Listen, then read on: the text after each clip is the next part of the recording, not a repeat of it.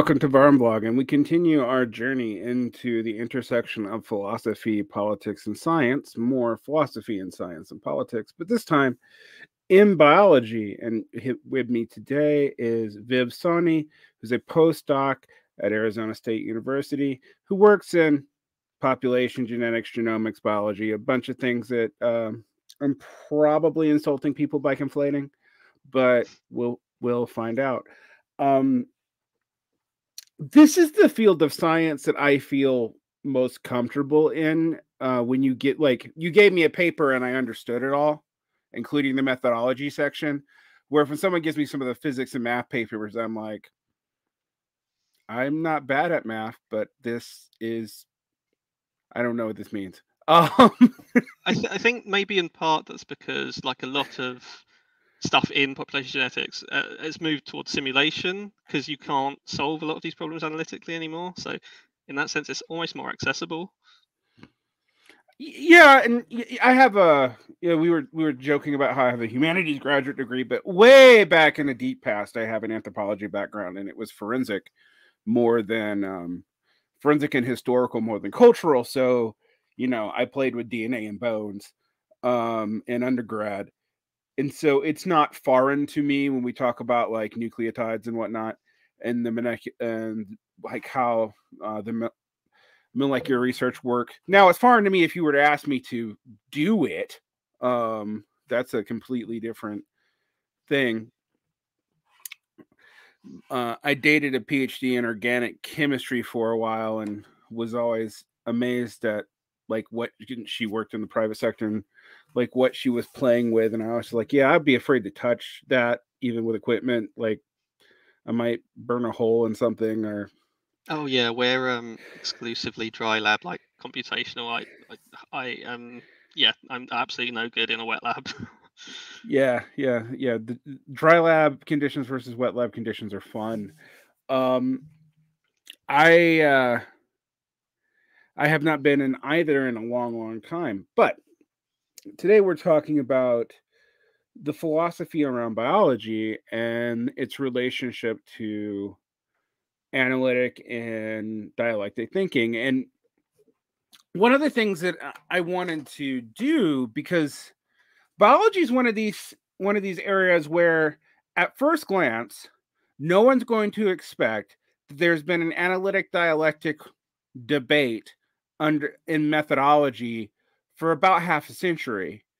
And it's not framed exactly in those terms today. But if you know the history going back to Haldane, etc., there is a lot of, influence of things that I thought were basically cult text until very recently. And we'll get into that, and we might talk about things like dialectics of nature or whatever towards the end. But in what ways is something like genomics and population genetics informed by philosophical assumptions? I know it's not supposed to be in theory, but it seems very much like it is, and I want to get into maybe why before we go into the nitty-gritty. Yeah, I mean, I think population genetics was a battleground from like when it first like became a field, partly simply because of the actual like positions of like the sort of main like founders of the field. You mentioned Haldane himself. I know you've talked about Haldane previously. Obviously a communist. There's like a rich like Marxist tradition within population genetics. And it was interesting how many of them reacted to like what they saw as like the degradation of the Russian Revolution. And of course, you also have like a strong eugenics strand running through population genetics. Like Ronald Fisher is like one of the main founders of population genetics, a huge figure within statistics in general, and obviously he was a eugenicist. And like there's still like an ongoing debate that crops up every now and then. It's laying latent for a long time, just sort of under the surface, but it seems to be coming out more and more now. Where, for example, you'll have students. There was recently a review published about Ronald Fisher, and students at Edinburgh University were trying to. I think they were trying to revoke Brian Charlesworth's. He's like a I can't remember the phrase for it. Professor when you've been forced to retire, but you basically still got an office. He's like Emeritus. That's the one, yeah. And he's probably the most prolific population geneticist still alive. And they were trying to revoke that. And so these debates are still kind of like live. So I mean, I think part of it is where it comes from, but also it's like a foundational field in terms of biology. Everything's kind of informed by population genetics. So you mentioned previously, obviously you've got a background in anthropology, and even that sort of when you draw it back, you're working with like understanding like the genetic component there. So and also something that has a strong history in questionable science related to the British Empire, and then I mean, if you look at what like the forensic anthropology that teaches police is based on 19th century race science, and it's still used. Like it's kind of crazy, actually. Well, this is the thing. Like the political element is always there. In terms of like it's not very far removed in terms of actual application, and so I mean often like you can kind of avoid these debates if you want to, but they are very much there and they're very much alive. So so we have this mixed history of population genetics. We have a strong ties to eugenics, and we have this other end of its understanding in the classical socialist movement. And, you know, I've talked about Haldane. Now, I've only talked about Haldane from the, isn't it interesting that the guy who figured out how to make Mendelian and Darwinian genetics work was a communist who was trying to like vindicate dialectics of nature. It was also a spy, but which is, you know, so that's cool in the, well, you don't normally get a lot of cool movies about population geneticists and people messing around in labs, and you could with Haldane, although it probably hasn't been made because it makes the other side look good. But it's interesting because I think people assume that dialectical notions of biology always degenerate into Lamarckianism at best or Lysenkoism at worst. And yes, Virginia, there is a difference, although it's of the historical importance of that difference is kind of only pedantically interesting to Marxists. But and I also want to state that, like, when we say eugenicists, there's also a whole lot of Marxist eugenicists. Unfortunately, it's not like they were totally eugenics until World War II was, I'm not going to say value neutral, but it was a contested terrain which had right, left, and center figures. So it's not like you have Nazi race science on one end and Stalinist biology on the other. It's a lot more complicated than that. But I know that from a historical point of view. And I also know that in the popular imagination about population genetics, it kind of didn't get talked a lot about in popular sources in biology for the past 25 years, even during the New Atheist period, because the selfish gene thesis, which is and all that, was taken as given, and that was how it was communicated to the semi-science literate public. So that's how it was taught to laymen.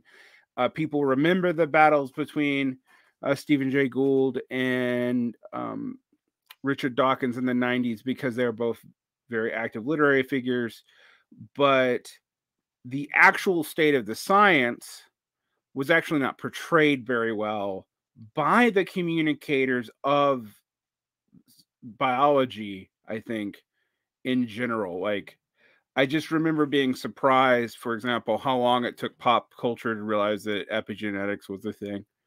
And gene triggers were a thing, and population triggers were a thing.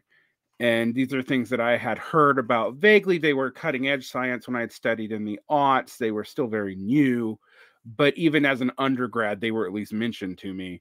And that was not mentioned in the popular debate. But that's how a lot of people were exposed to this. Now, all this is to kind of frame what are people's basic misconceptions of population genetics before we kind of like, so we have this history that I don't think most people know, but at a very basic level, when you're talking to someone, when you're having, I don't know if you drink or not, if you have tea or beer, depending on your particular inclinations, maybe coffee, I don't know, and they ask you about what you do, what do they misunderstand about it? Okay, so firstly, just because otherwise I'll get grief if I don't correct this. Like the synthesis between Mendelian inheritance and Darwinism, you could say it's Haldane, but it probably started with Morgan, Okay. who first discovered the chromosome, and then you have Fisher, you have Wright, and Haldane, and it kind of all comes together through those figures.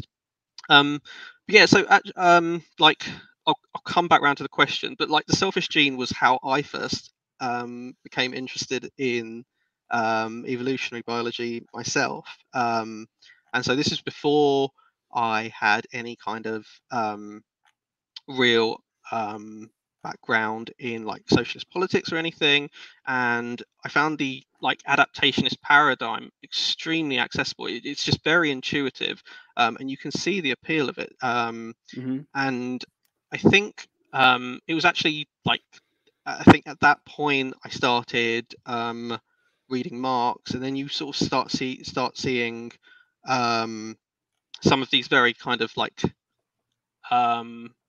reductionist relationships within adaptationism and looking for alternatives.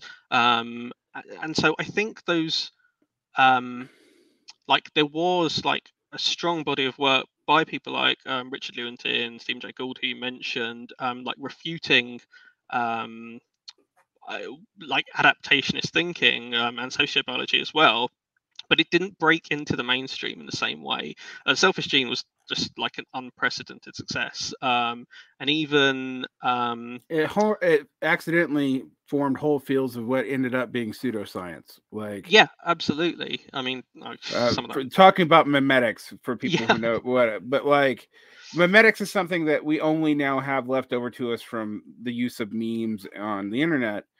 But I remember from like the late 90s until about, I don't know, a decade ago, people were trying to make that a science so that all social science would mimic adaptationist views of biology, which was wild to me given other things they were rejecting. But it was complete. It ended up being a pseudoscience, and I say ended up because I'm not going to fault the people who were pursuing it as a research question for the for the first decade or so, because you have to falsify it. But that said, I always thought about that paradigm and I thought even conceptually it never made sense to me, just from an analytic standpoint. Like, okay, so you're treating idea sets as if they are adaptations like viruses, and you're calling that more scientific, but it's based on a metaphor. yeah. Um, There's no clearly defined research program there, right. and I get. I mean, whether you buy into falsification as like your demarcation or not, there isn't really a way of falsifying memetics. But to come, Yeah, sorry, go ahead. Go ahead. just to come back to your other question, when I tell most people what I do. I honestly, I don't think there is like a high level of awareness of the field in general still. Like if you have interestingly, people on the left tend to have slightly more awareness, mostly because of Engels and his influence on Lewontin and Levin's dialectical biologists and stuff like that. But again, it's more an interest in terms of where you can have a justification of dialectics in cutting edge science as opposed to maybe like an interest in the field per se. It's just, I mean, I call it vindicating Daddy Ingalls. But I mean, there's a lot of that. There's a lot of that. There's a lot of that in anthropology too. People trying to vindicate things and the origins of what is it? Ingalls' anthropological work, whose exact titles left me at the moment, but it's something origins of the family. Yeah. In Dialectics of Nature, where and I've had people very, very articulately try to tell me that the arguments about the hand, which are completely Lamarckian, are not Lamarckian, even though they are, and that epigenetics vindicates them, even though I've gone into there is literature that uses Lamarck. There's scientific literature that talks about how epigenetics seems tied into Lamarckian thought, but most people who work in the field will tell you they're separate theories. Yeah, epigenetics can be explained within like modern population genetics without it doesn't question the paradigms that are being worked with currently. And I think, as you mentioned with Lamarckism, you have this kind of I think there's like a tendency, and it's the same within science, it's the same within most fields, where whether it's coining new terms or like selling new paradigms, there'll be like an overstatement of what something is. There's Evolution in Four Dimensions. That book very much does this in terms of epigenetics as well. It's ultimately it has a genetic component that can explain this. Right. I mean, I love that book, Evolution in Four Dimensions, but I did go back and I was like, I don't like the fact that it talks about this in terms of indicating elements of Lamarckism, because I'm like, it's going to confuse people as to what's actually going on here. I mean, for those who don't know, epigenetics is about the way environmental triggers and past environment can create through basically protein or molecular noise, different triggers that can pass down generations based on the life experience of the parents. The biggest one is like the children of people who survived famines or who were poor and who had little food access, that their children tend to be more obese because for whatever reason they tend to attract gut flora that's more efficient and blah blah blah blah blah. Like that's the example you hear in the news. As one of the explanations to why people who are impoverished tend to have children who are overweight. There are other explanations that are just as sensible though, like I don't know, we make high fat, high carb food cheap. There's not enough time for exercise, et cetera, et cetera. And all that plays into our understandings of things like human biology. But yeah, I also find that people they don't know it. They don't know population genetics. They also there's a different section of the left, I think, that also just wants to throw it entirely out. This is the Foucauldian influence blank slate people who just do not want to believe there's any biological influence on human beings.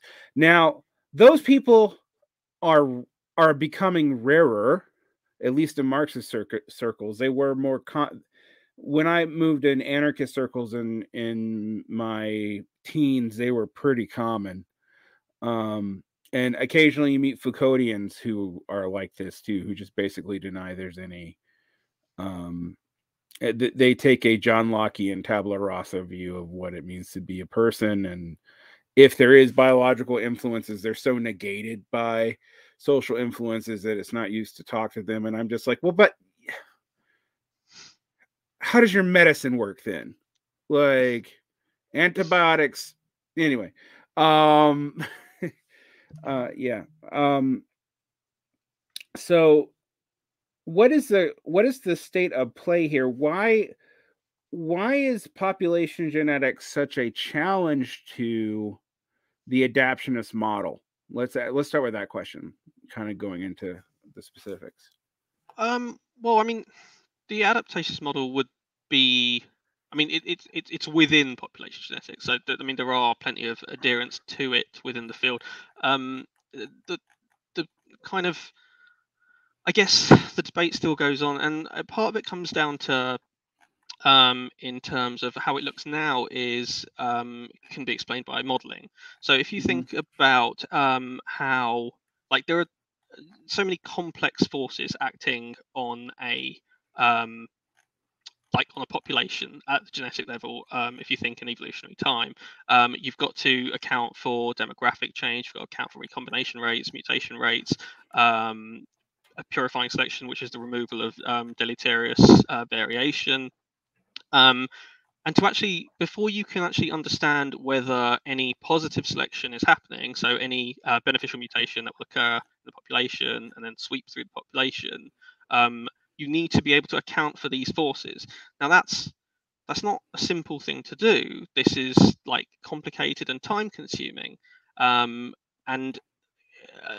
for a long time, what has been popular is genome scans, where what you do is you have your population genetic data, numerous individuals, you have various summary statistics, you scan across the genome and you look for outliers, and you look at the outliers and you say, oh, here's something interesting, and depending on the statistic you can say, oh, positive selection is happening here.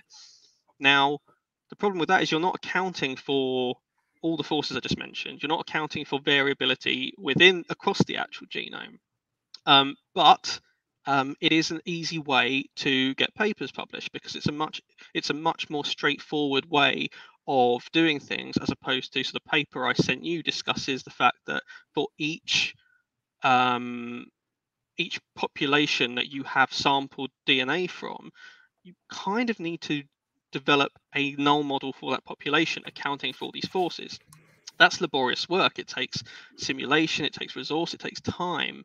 And so you kind of have the field very much butting heads with like the state of science under capitalism right now, under like how funding is actually like the funding model for science. So obviously, like especially for like early career researchers, getting as much funding as possible is key. And to get that funding, you need papers. And so doing like the laborious hard work is obviously a less appealing shift from the mindset where you can do things like these genome scans.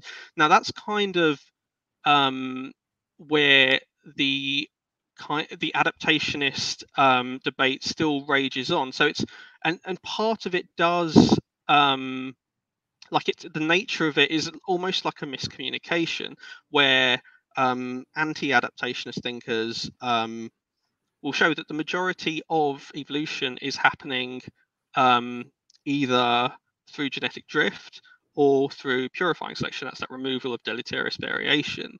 And you'll have adaptationists arguing, but no, that's not the case at the phenotypic level. So you have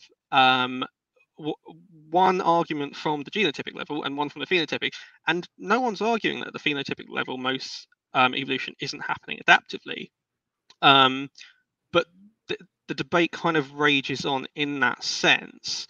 Now, the adaptationist paradigm, the way someone like Richard Dawkins talked about it, was you can look at an organism, for example, and you can look at its behavior, its physiology, its morphology, and you can infer something about it from that, and that's how you develop your hypotheses and go from there.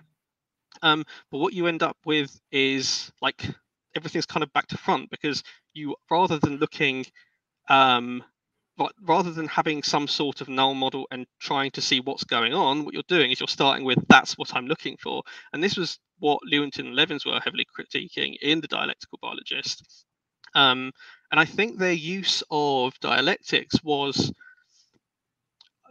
I'm a fan of that work, partly because, and maybe it's a sleight of hand, but what they do is they shift from Engels, who very much talks about laws, to almost like this is a framework. So just kind of rowing that back slightly. And I think if you're talking to biologists, it's actually been a really influential and useful work. Yeah, I think I became somewhat aware of this work a little bit through the popularizations of David Sloan Wilson and his later debates with Dawkins in the public sphere, but I know he was also actively doing research. And that led me to Lewontin and back to Gould. I've been familiar with Gould as a teenager because that's when he was like writing articles for the New York Times. I mean, like, but I actually grabbed the structure of evolutionary theory, which was a kind of breakthrough text for me, thinking about why it was important to model this stuff on scale, and why that is actually also not to reduce it to a philosophical debate. I hate when like philosophers of science do that, but there are philosophical assumptions one has to make when one is setting up models. And I think you're right that it's not just that adaptionism, has a long pedigree and it seems very explanatory immediately, but it also is easy to fund. But it leads to weird things. For example, my favorite weird ones are like people who use adaptionist modalities for things like evolutionary psychology, which is, if everyone laughs and everyone's like, evolutionary psychology must be true. And I've always been like, as a base assumption, it probably like its impulses, its initial statement is, but it's basing weird stuff on adaptions, and it literally works backwards from observation to trying to find a genetic marker that would clearly instigate that, and then read that back onto the population level, which is, and without recourse to comparative biology. And what I mean by that is, like, if you look at the analogs to humans, like if you study behavioral genetics in animals, right? If you look at the analog to humans, and this is not for you, Viv, this is for our audience, you know that you need comparative species who have similar DNA to start making, causal analysis. Well, in humans, a lot of times we have special pleading between people picking chimps and people picking bonobos, and then trying to find a gene marker for it, and then making wild claims about social behavior based off of this. And we don't have enough comparative species for that to be meaningful. And often the chimps and bonobos have different traits.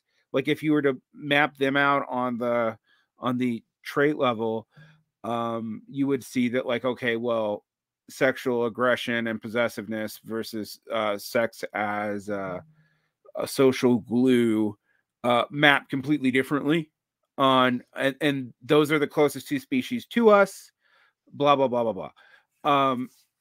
And I bring that up because when you start looking at population genetics, you realize, well, this basic supposition about behavior in context of sociality may be useful that you guys are making in evolutionary psychology, but you're going about it the entirely wrong way. We should be looking at genetic drift.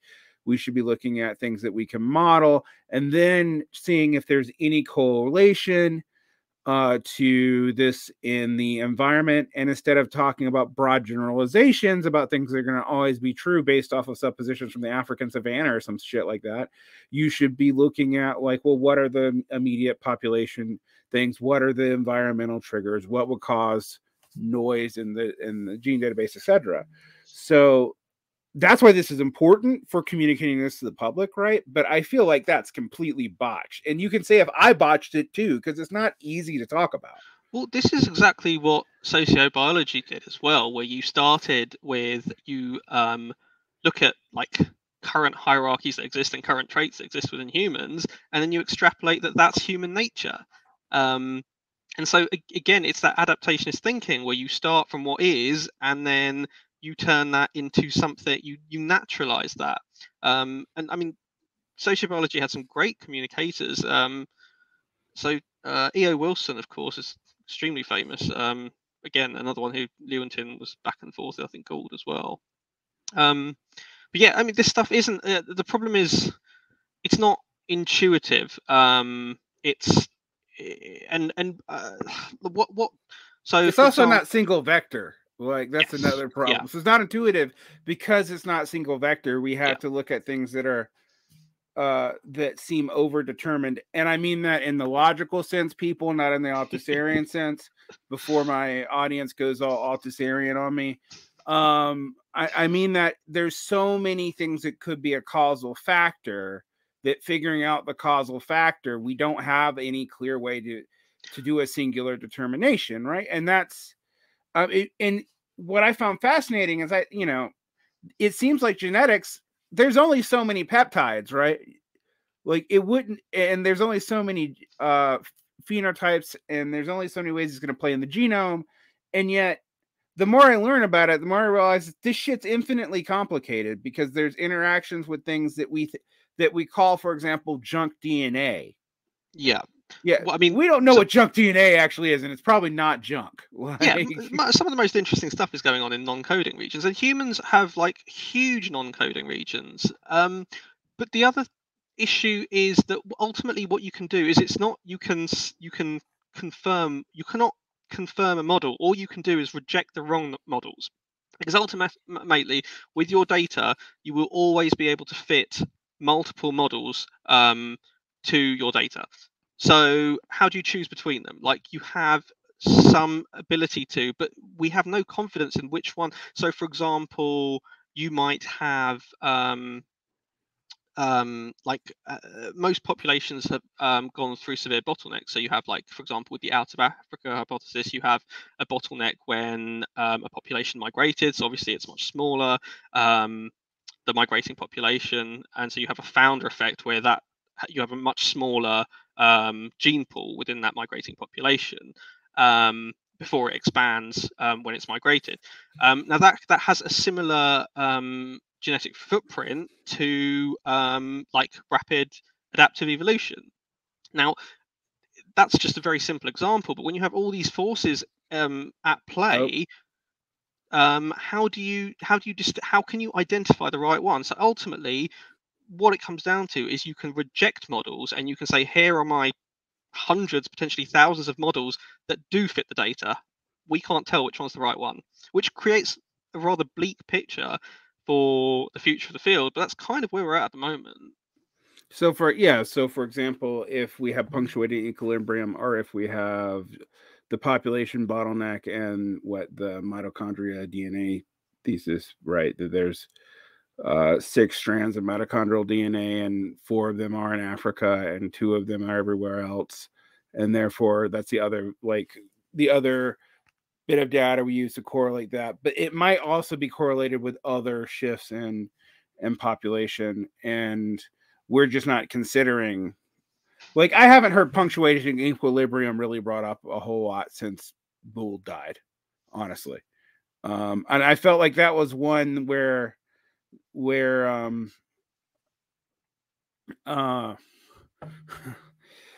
it really was almost a Kuhn effect of, well, Dawkins won because in the popular imagination, just because Gould was dead and there was nobody as eloquent to defend it to the public. And so the paradigm sort of gets shelved for a while, until it kind of gets picked up a little bit. And when I see it mentioned now, it's like in footnotes on alternate explanations of like gene shifts that we see, right? Yeah, I mean, the rate of evolution, which is ultimately what that debate was about, is still some. I guess the problem is the field doesn't have those great communicators anymore. So there's like definitely a distinction between like how much public awareness there is of stuff, and then like research in the field. Um, it's I think it's hard to.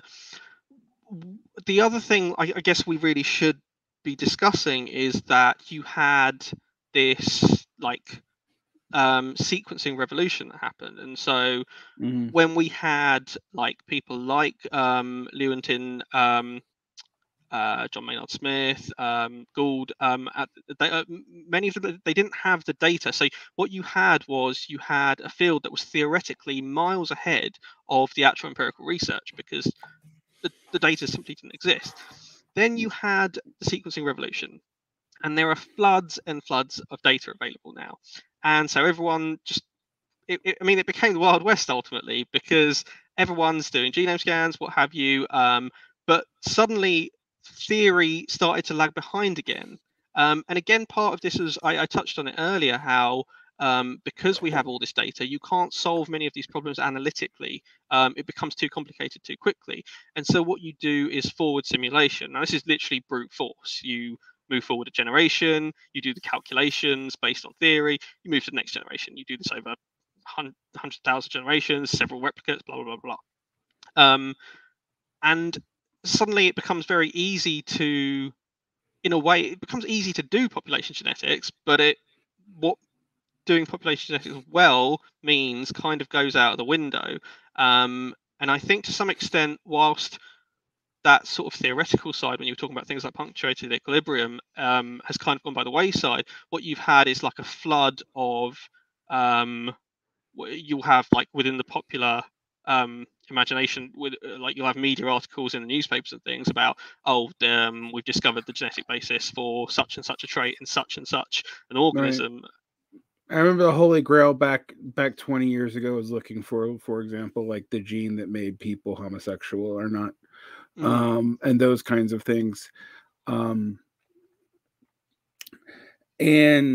luckily, a lot of those searches for simple behavior causes and gene markers or simple are in gene pairs has kind of dropped. Not entirely. And the ones that we do know about are often way more complicated than are initially understood. Like the one that I bring up a lot is like aggression. Well, apparently there's like protein chains and the actual experience of trauma from like leftovers from adrenaline that can like make this one gene marker trigger aggression. But if you never have a traumatic instance, you're actually more just statistically predisposed to be less aggressive. So even calling it a gene for aggression is a misnomer. It's like a marker for an aggressive response to trauma. And that's just one that I know about from like recent research. But like every time we're flooded with this information, and I have found, I know this is like a computer science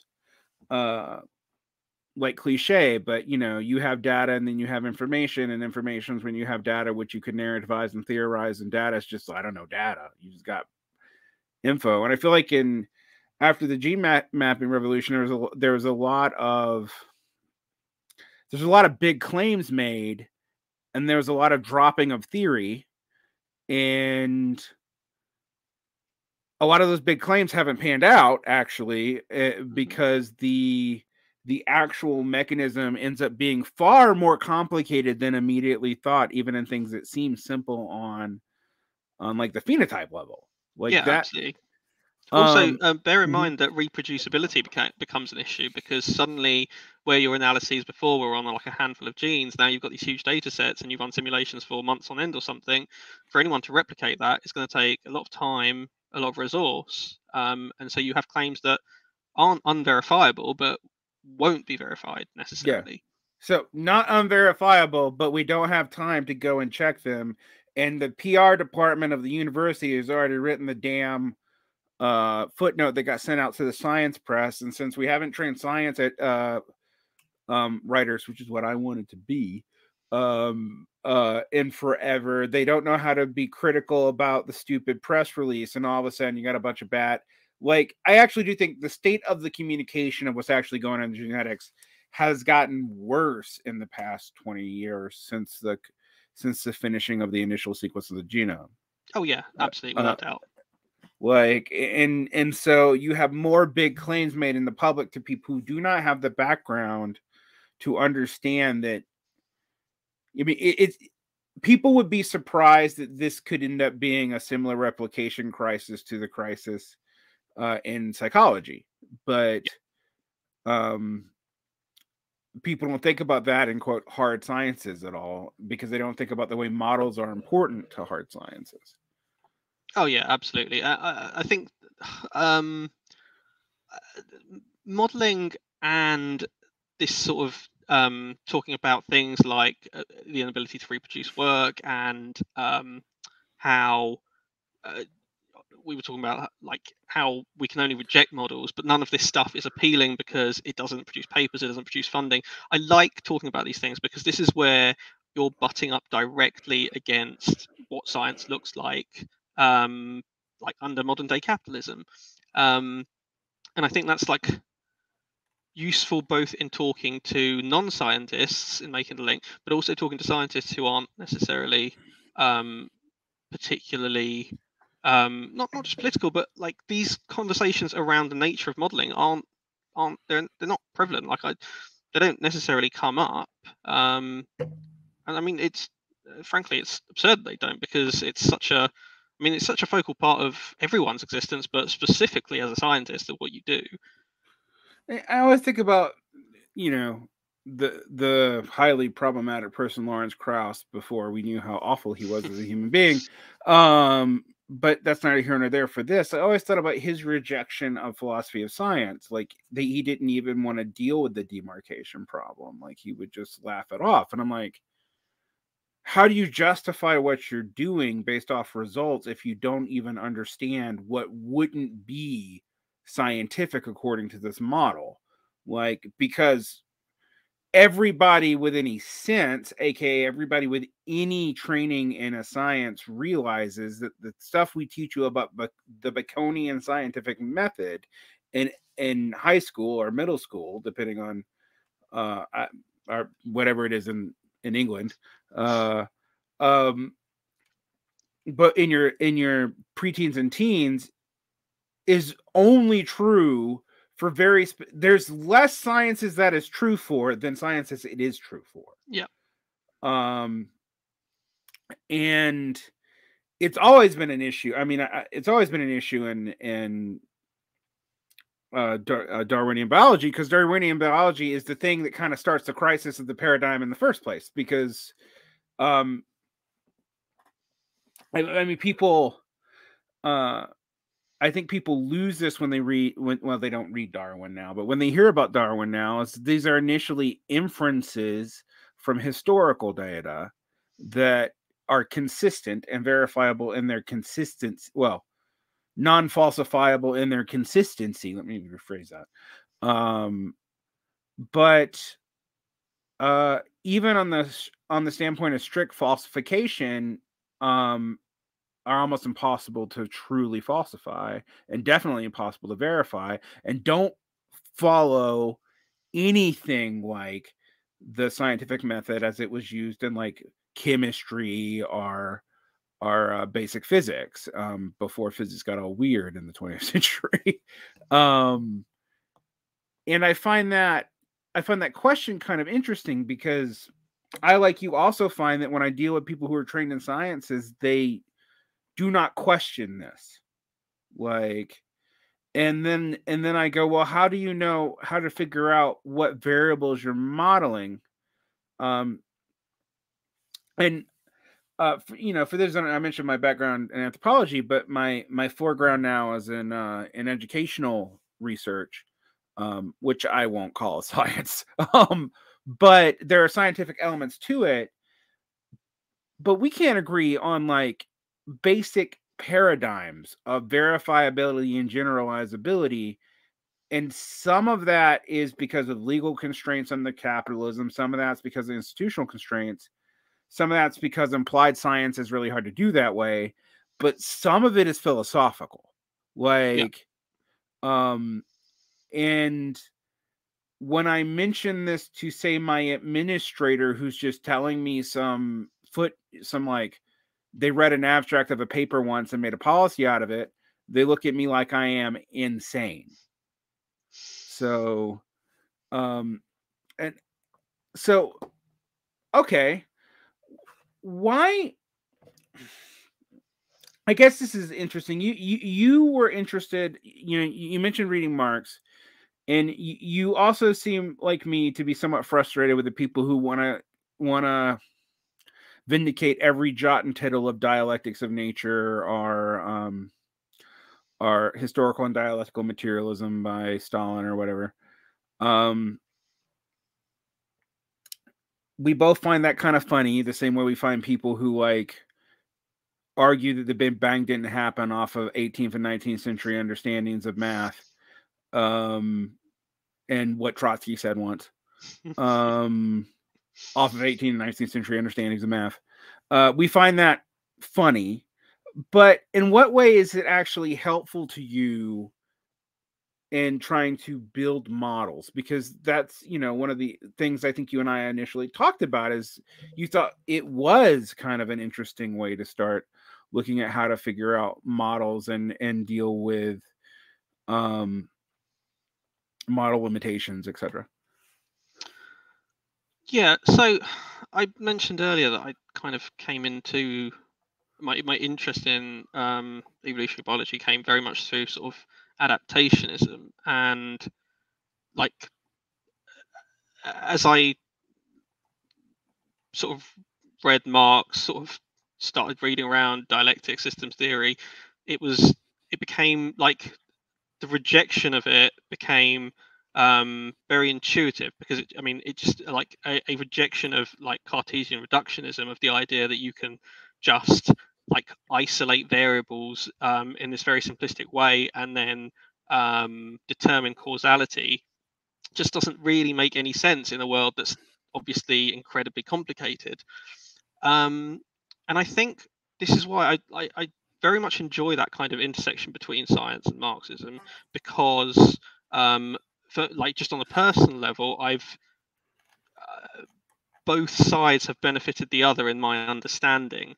Now, I think where so I initially started talking to Esri, and we had and I think it's something you share, and you guys have talked about this on More to Science, is like how much of dialectics is still, like, what can we actually salvage from dialectics?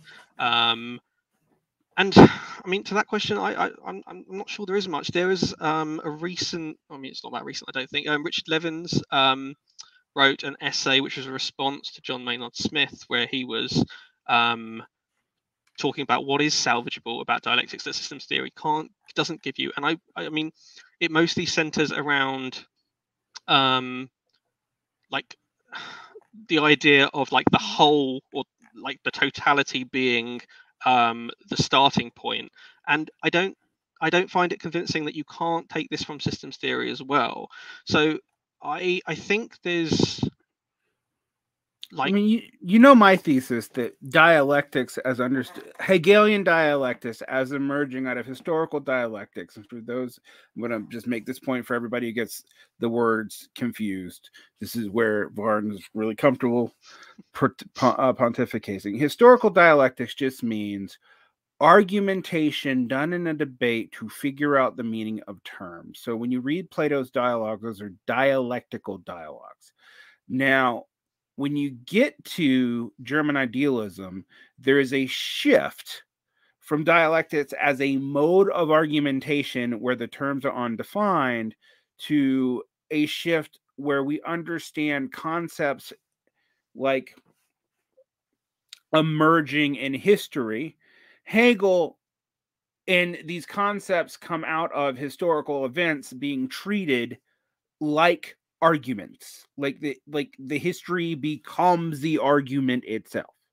So we see, this stoicism as an answer to this, to this problem of Socratic whatever.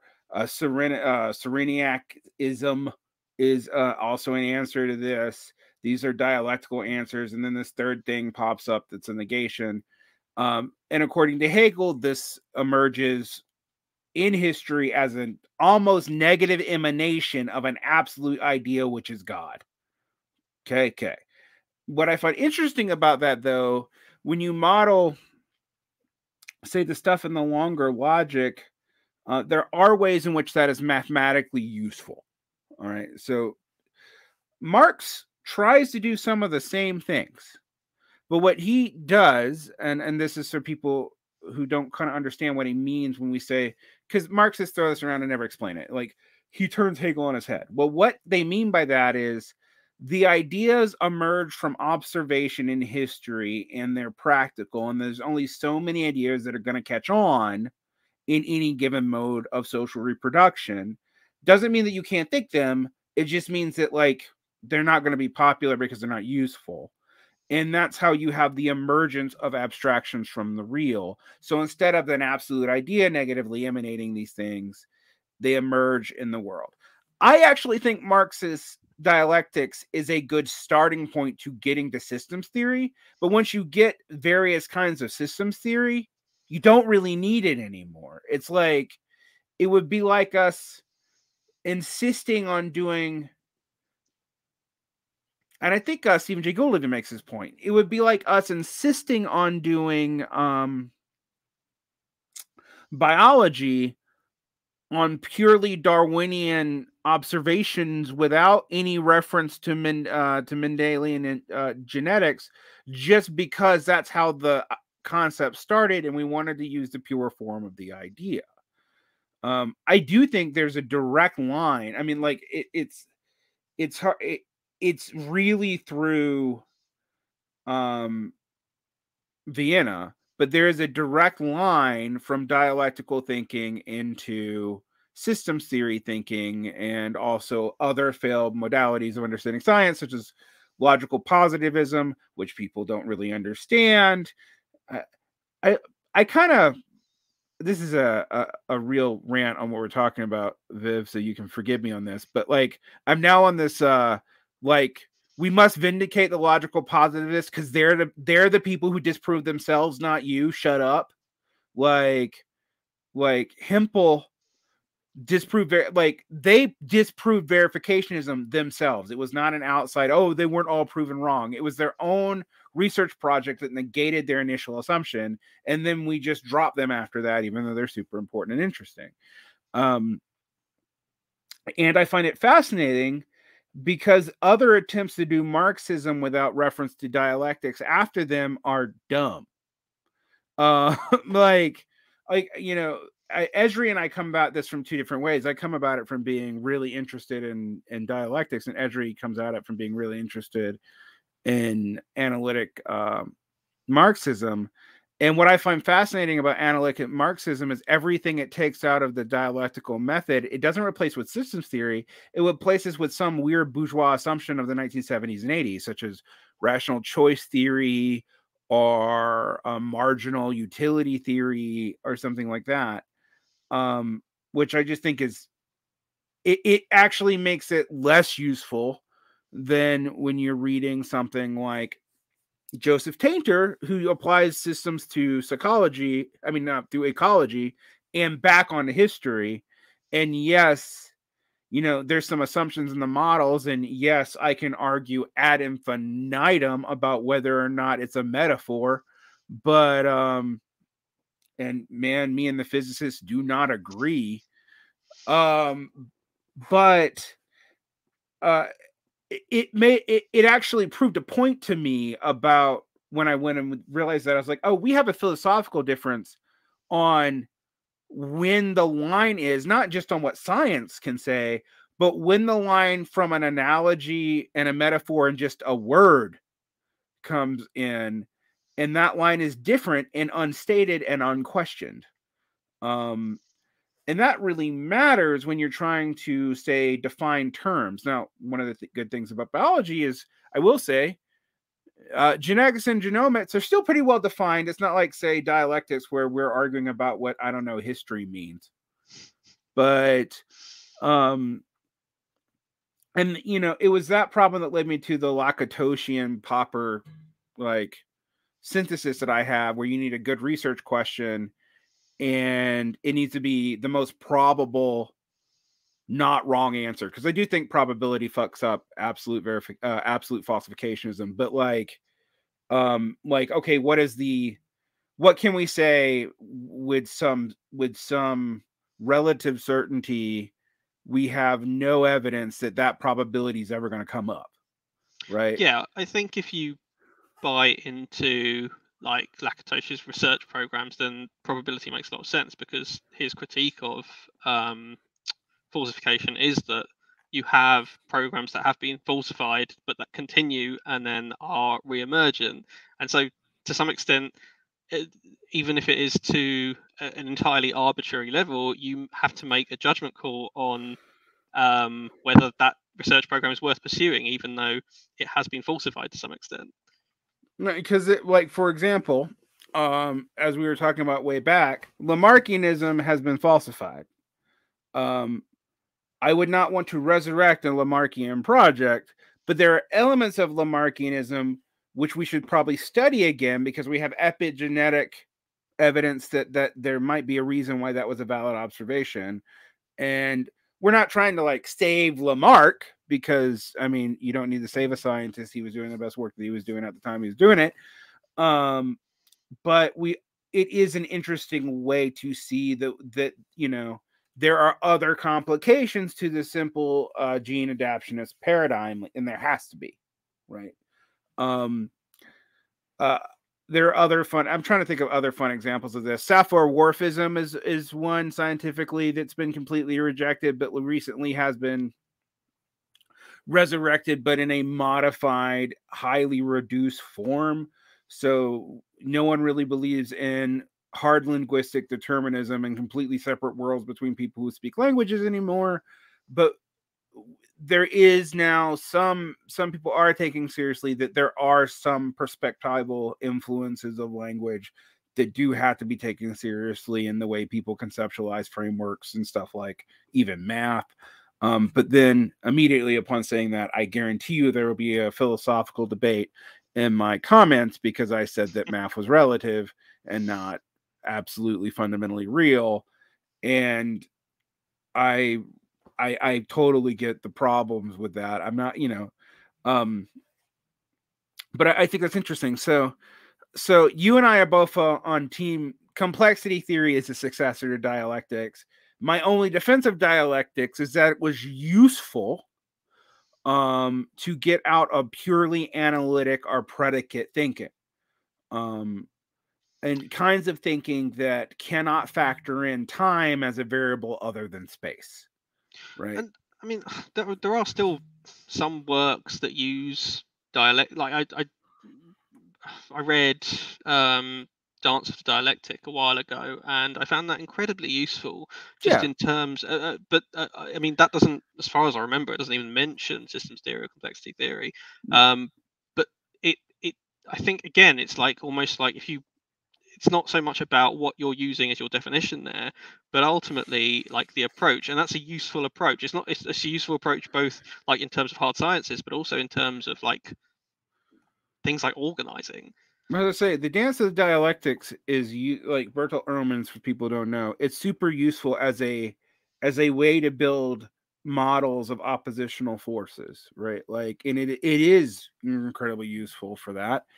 It doesn't mention system theory, because Bertolt Ehrman, being a Marxist humanist, is a hyper fucking Hegelian.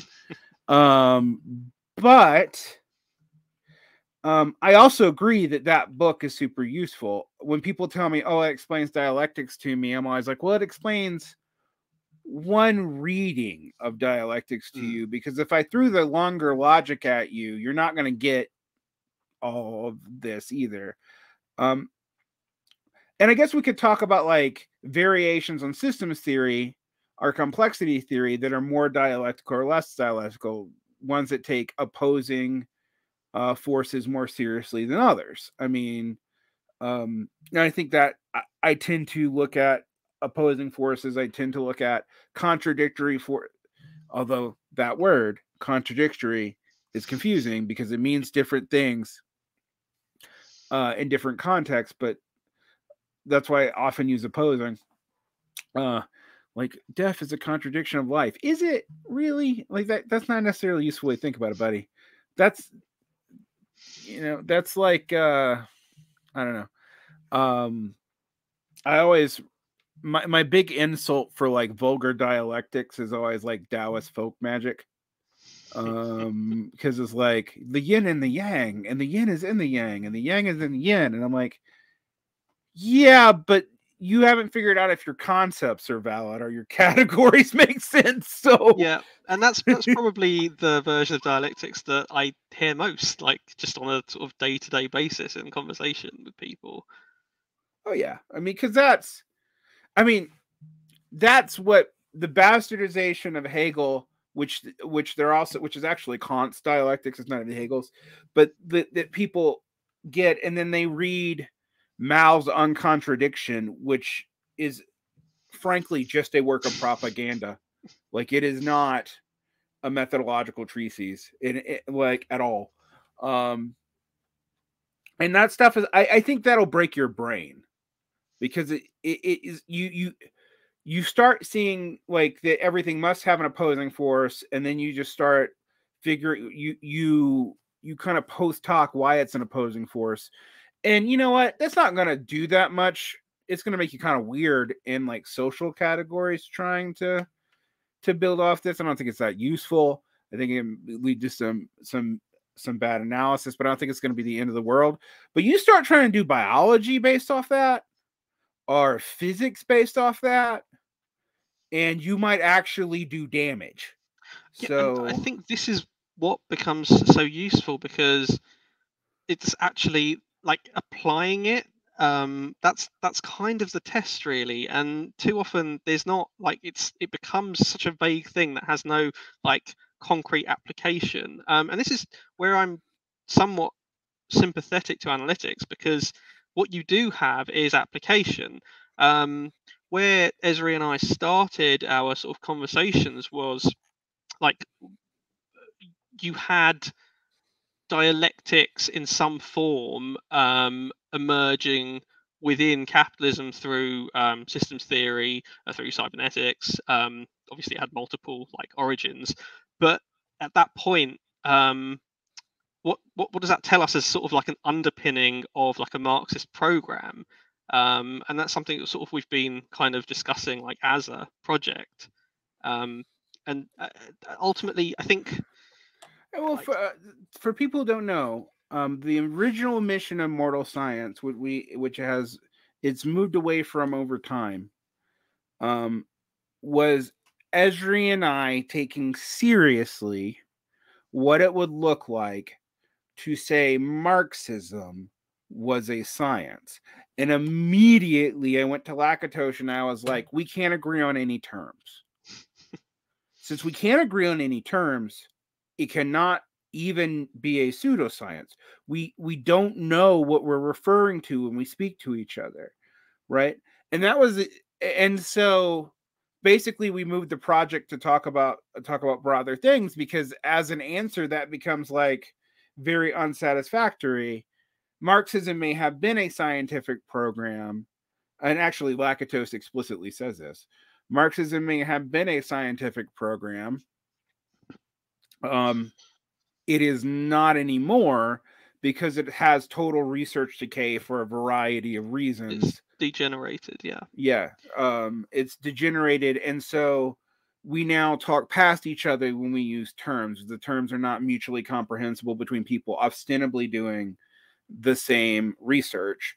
And you know, and then people will tell me, well, but Marxism is the science of revolution, and it's okay. I'm like, what is it? I don't know what the fuck that means. Actually, you've never been able to find it.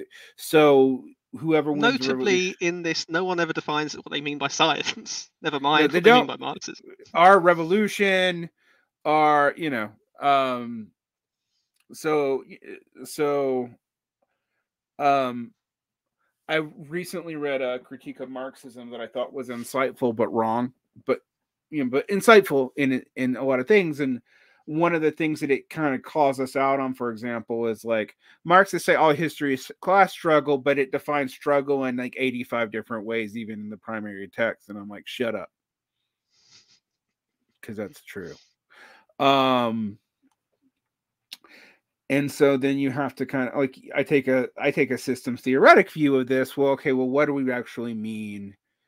Like, what are the different variables involved in struggle? Where do we find them? What are the different variables? I mean, like another famous one is, and this is when Esri makes a big deal about it, since Marx uses dialectical methodology. You don't start with defining terms, you end with defining terms, and you didn't finish any damn thing. So, like, even basic terms like proletariat and working class, which there are, if you read manuscript editions of like the Communist Manifesto or whatever, you can find other versions that have definitions in them, but they're inconsistent with later definitions. And then miraculously, the most famous one is the damn Capital Volume 3 ends right when he's about to define the working class. Like, because he doesn't really, arguably, he was not satisfied with any definition that he had at that point. And then, which is, I think, fine as a methodology, because what is contested is the definition, right? There's nothing wrong with that. But then this allows people to abuse that vagary for 250 years. It would be like if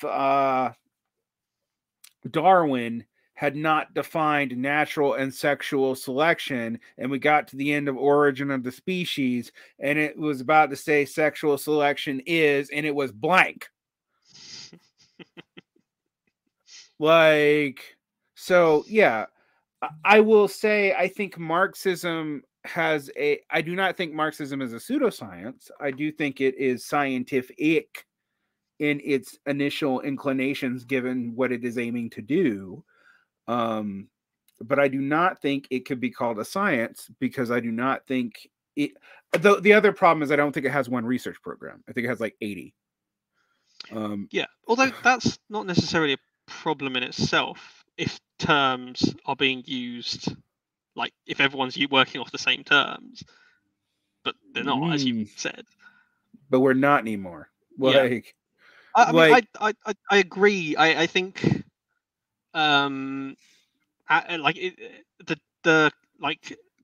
defining it as a degenerated research program makes a lot of sense. Now, I don't know if there's an essay by Michael Burawoy where he talks about, like, he argues that it's not necessarily a degenerated, because you have this, so in the Lactosian paradigm, you have like a positive heuristic, which is kind of the like satellite positions within the research program, rather than the internal core, which is the hard core of it, which is never refuted.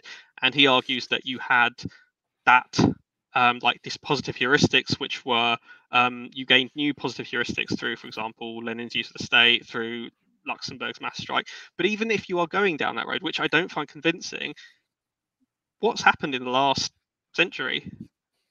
What positive heuristic has arisen in the last century? No, very little. I mean, I recently interviewed Alex Prahauser, who's a mathematician, finishing. He has a graduate degree, and he specializes in category theory. And he did convince me that, like, category theory and its role in systems theory and computational theory does directly come out of Hegelian dialectics, and here's where, and this is how it's useful. and this is how it plays in with set theory and where it pushes against set theory, and I find that interesting. But then I go to, well, it's interesting that we can save some of the impulses of Marxism only in the most abstract of sciences, aka math, which also I'm not sure actually counts as a science because it does not even attempt to have a falsification criteria. But So also, what you're doing is you're taking an aspect of a research program and putting it to work in another one. Its utility in the original one still isn't really there. yeah. So category theory, which comes out of dialectics, it would be like, I guess it's, to use a metaphor, it would be like building a knife out of the bone of a whale. Like, the whale's dead. There's no more whale. But we got these useful apparatuses from it that if we chip away at it, we can use it. And maybe we argue, some of us are weird, we really want to hold on to the wellness of that knife. And good on you. I guess it's of some historical importance, but most people it's not going to matter.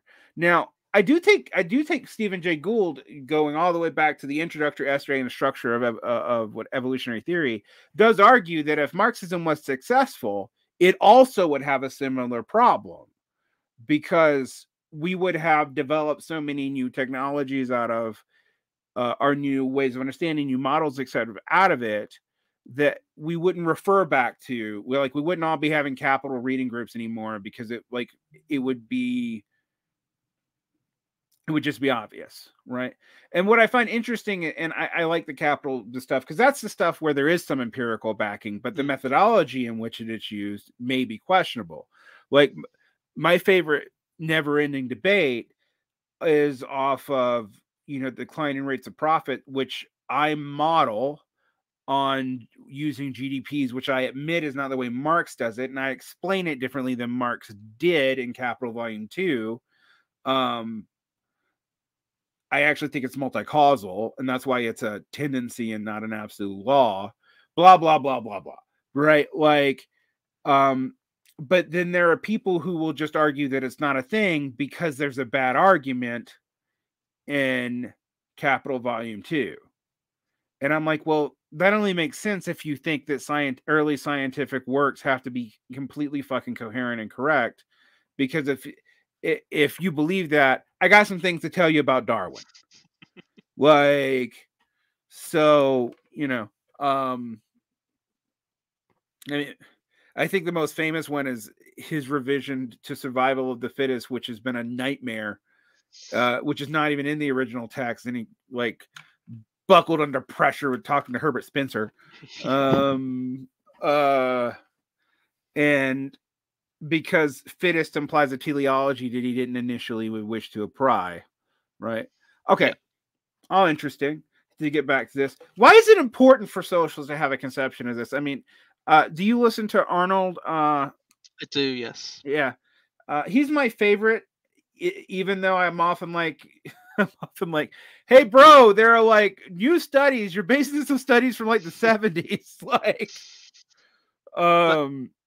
he synthesizes the material so well. He's an excellent communicator. Yep. It's also, this is why it's important, just for our scientist friends, make sure someone can communicate what you do to the fucking public. Yep. It may not be you, but you need to make sure someone can do it, because in comprehensible terms, I mean, this is the only argument that Richard Dawkins ever made that I took seriously, because like, for most people, I don't know. I mean, the argument they're always arguing about is intelligent design, but I'm like, no, you need people to understand, I don't know, why their antibiotics work. And what's the danger in overprescribing them, and why that could be real fucking bad. Like, it's a pretty big deal. So where we've been on a kind of tangent, but to tie it back into what you actually study, where's population genetics going right now? Like, what are the debates? Where's it headed? We talk about this abundance of information. and this inability to do proper studies because they'd have to be both. They kind of have to be longitudinal meta-analysis to really start getting what we would want for soundness of conclusions, and that would take, I don't know, 150 years or something. I'm you'd want exaggerating, time, but not of much. course. Yeah. I guess if you work with fruit flies, you can do it quicker. But well,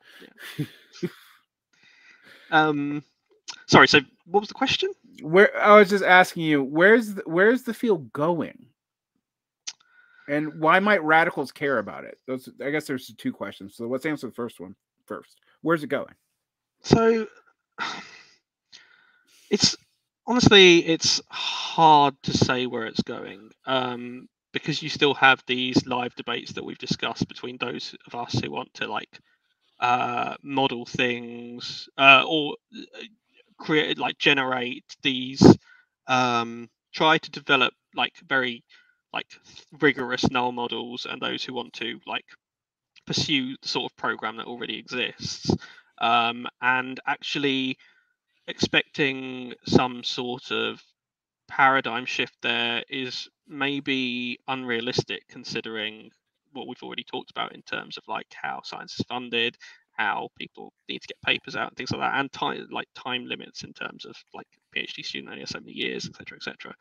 And so as sequencing technologies improve, as computational capacities increase, what you're likely to have is more of the same, just to a greater extent, at least for a while. On the other side of it, you'll have as you start trying to incorporate. So one of the things that our lab does is joint inference. So where you're trying to you can have a two-step approach where, so for example, you will try to infer the demographic history of a population, and then you'll try to infer background selection. So that's basically talking about purifying selection, so when deleterious mutations are removed from the population. However, both influence each other. So if you infer one before the other, then you are biasing your estimate for the second. So joint inference has be something that's been developed over the last few years and is now being used in the field by some people. However, that's just two forces. Then there's other things to factor in which are also influenced. And this is where it becomes complicated, because you have all these forces that act on each other and influence each other. So to try and infer one means you have to infer all the others at the same time. So there is attempts to move into that direction, and that perspective I sent you, that kind of talks about some of this stuff. But yeah, ultimately, again, that becomes more and more complicated. This isn't even a computational problem; it's just whether it's actually feasible. Because what ultimately the underlying method is something like approximate Bayesian computation, where you have a set of priors and you're trying to hone those priors just by basically brute force, trying every single different permutation, or not every single one, but obviously after you can narrow that down based on your posterior. So just to briefly explain, what you have is your prior distribution for a parameter. You simulate it, you can compare it to your data based on summary statistics, and then you can produce a posterior distribution, and that basically narrows down your prior, and then you just keep going until you've actually got some sort of reasonable inference. Obviously, that's extremely time consuming, both resource wise and time wise. And so the more parameters you have that you're trying to do jointly, the this sort of the parameter space increases massively. So it's hard to see where that's going to end up. Now, in terms of why radicals should care about this, I think there's there's what I've already mentioned in terms of what science looks like under capitalism and its limitations. But I think there's also a lot of just in terms of actually understanding what modeling is, understanding how abstraction works in terms of building abstract models, understanding now these don't just have applications in terms of in academia or in science. I just think back to simple things actual strategies for socialist strategies and things. You have no way. What you are ultimately doing is people talk about a theory of change, but what you've got is a model of change. Now, no one produces or discusses what we need to reject that model. It's falsification right there. And because we don't do that, so you have the same thing repeated over and over again. Oh yes, we do. And yeah, exactly. Like we since we have no falsification, fuck, we don't even know how to discuss conditional priors. Like I'm always just telling people when they want to talk about, for example, we have a theory of change, and that theory of change is the Bolshevik Revolution, and I'm like, what conditional priors do we share with Russia in 1910? Yeah, exactly.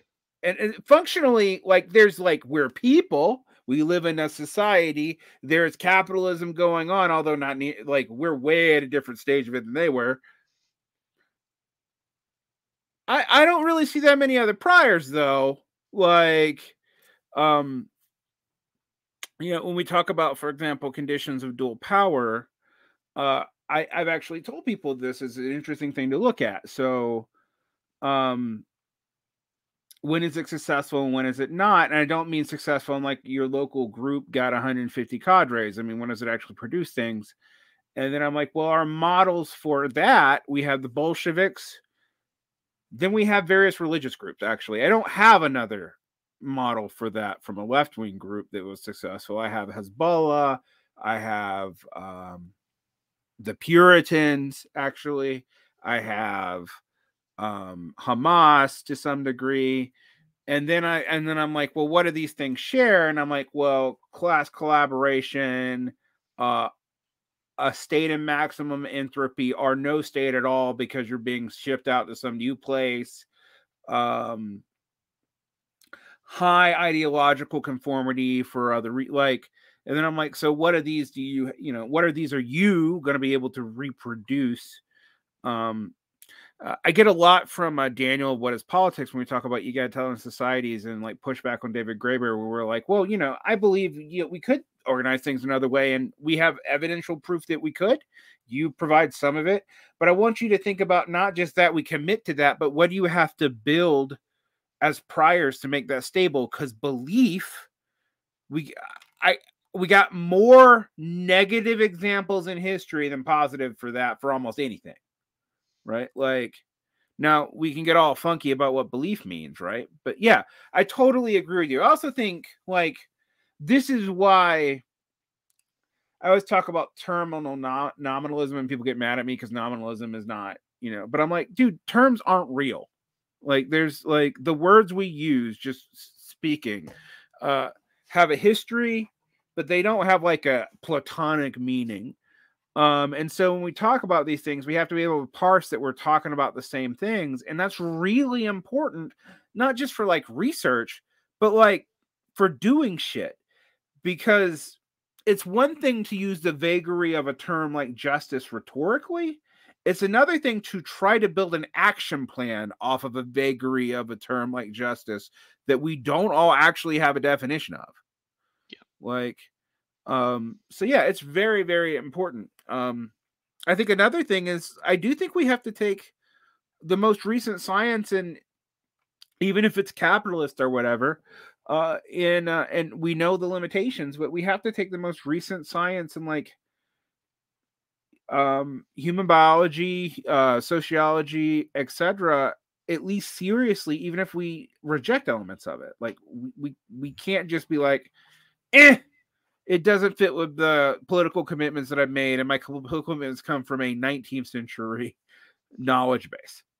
Like, yeah, absolutely. Well, I mean, I guess the other part of that is actually like having the skill set to pass a lot of scientific research, because it would a be lot of it is good based. if Marxists at least could do math.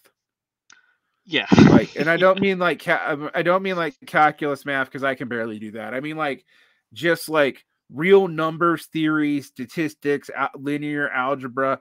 One of my things that I've always pointed on the econophysics people, but I was like, how many people are impressed by Paul Cockshott because they like what he has to say, are because somebody actually did linear algebra in a goddamn Marxist text instead of just relying on loosey-goosey psychoanalytic categories or something. Yeah. Like, because there are all kinds of problems in Cockshot beyond his, beyond all the cultural assumptions he brings into it. But it was nice to see some modeling for once. Yeah. And in terms of like, if you, there's always various projects cropping up where there's both political education and research in various humanities, maybe in political science. Some of this can be done with the more theoretical computational fields in the hard sciences. I mean, there's limitations in terms of needing access to servers and things, but it's not like you need massive wet lab infrastructure and stuff like that. And so, I mean, even just sort of thinking through these things is quite useful, because like a lot of this stuff you develop skills by doing stuff hands on, but there's no this I think there's not a lot of interest in that. It's more geared towards things like political science and stuff like that. Well, I think political science. You want to get me on a I will say this. I think everyone should reject political science after they've studied it enough to understand why they should reject it. They should not reject it before that. Also, I also realize that everybody can't study everything. And I know because I try to and I fail. So when people are always like, Varn, you're telling us to read everything. How do you do anything? I'm like, I'm not telling everyone to read everything. I'm telling some of you who'd be interested in this to read something. Like, it's, I don't like, for example, I did not continue my studies in genetics other than like as a casual reader. I tried to keep up with it because I do think it's important, but my ass is not going to be doing either dry or wet lab research. But I will definitely the reasons why I do think it's important though for us to talk about this in terms of science or in terms of Marxism or whatever is conversations like this model how you learn how to ask the right questions, because you can't ask people the right questions without any prior knowledge. This is a whole thing I talk about all the time in like bad education research. Like there was all this research in the 90s on students using computers and on digital nativity and how you didn't need to teach all this prior stuff, except that the people, the students they were studying had been taught all that prior stuff. Like, and they knew how to ask questions in a way in which a Boolean search could bring it back. You have no idea how many times that I have given asked students to formulate a research question. They come up with a perfectly fine research question and they put it into EBSCOhost or Google and they get out nonsense because they have no idea what to even ask for to answer the question. And similarly with something like this, if you ask the wrong question right now, like if you're a Marxist and you ask the wrong question about biology and dialectical biology, you're not going to get Richard Lewontin. You're going to get weird neo-Lysenkoism that's been popular by a bunch of weirdos on Twitter that because of its analytical shock comes up first in a fucking search when you put those words together. But also, as you said, like the space has kind of been vacated because there is this very poor communication around the subject. Oh yeah, like particularly now that Richard Dawkins is just an Anglican prig who doesn't believe in God, and is no longer really even talking about science. He just seems to be talking about things that piss young people off.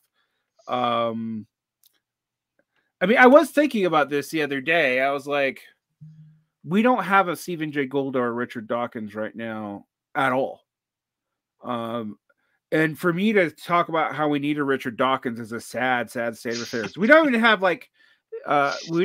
someone like Michael Ruse, who I think is like interesting at if you read some of Michael Ruse's work, it's really interesting he actually was good at like calling out the questions in biology in a way that a layman could understand. But that's never been popular. The skeptics movement is now ran by weirdos who just call people groomers on Twitter. I mean, I'm sure there's others, but for the most part, the biggest names like James Lindsay and Dave Rubin, that's what they're devoting their time to, is total culture war. I mean, like irrational nonsense. So I think, and I also feel like, while there are a lot of us in the Marxist world interested in this, I feel like we've kind of vacated this field too. We don't talk about it very much. Like, Yeah. It's broad brush concepts from decades ago rather than anything up to date. Well, the amount of times I've had to have debates over whether or not the Big Bang happened is that's mad to me. I'm like, red shifting is a thing, motherfucker. Like I can explain to you how we know we are moving in space and expanding. Like, I guess that doesn't necessarily prove that there was nothing before this universe, but we're honestly, when it comes to that, we are almost at a theological problem, because I don't know how to express what it is to have infinite mass at a subatomic scale in another universe in a way that it means anything in human language. And I don't even know how we'd prove that. Like, it's like the Big Bang is kind of like, what's before the Big Bang is more like a limit to our knowledge. Like it's not that there might not have been something before it. I don't even know how to articulate what that means in a way that isn't loosey-goosey spiritual crap. So it's we all have our favorites. I used to be a diehard great contraction theory person until I realized there was no blue shift. And there are things that I am skeptical on, that I've been kind of schooled on. For example, I am sometimes a doubter of dark matter. Like, okay. Every now and then I'm like, are you sure that's just not a math mistake? Like, but then someone will explain to me how it actually has practical implications other than the math working, because I was like, ether was a math working problem. And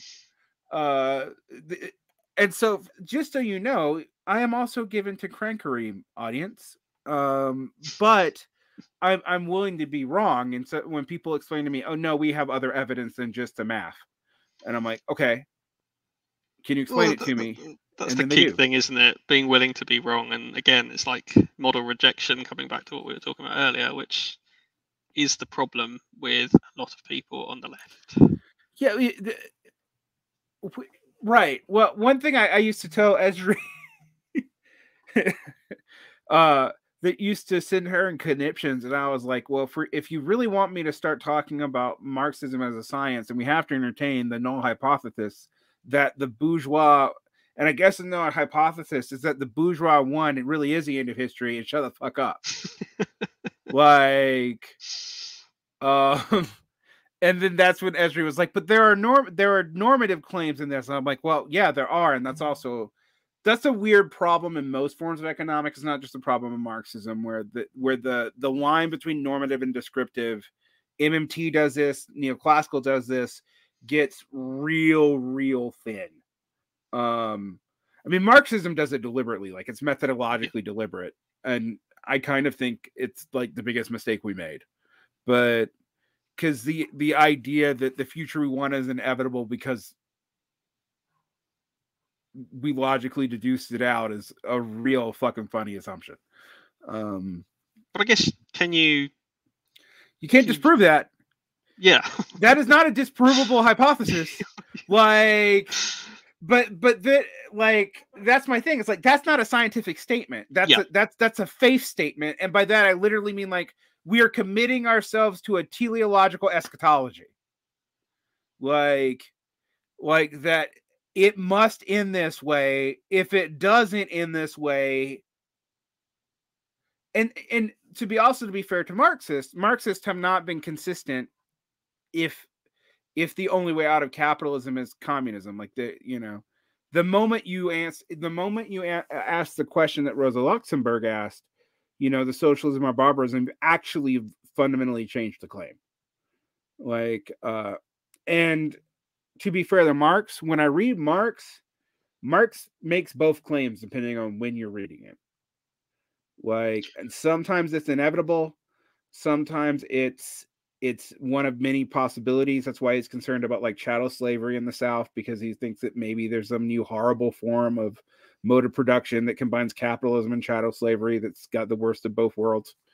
In light of climate change, socialism or barbarism seems more tractable, but again, it's loosely defined. Well, I don't know what barbarism is really. Yeah. Like, what if it's socialism and barbarism?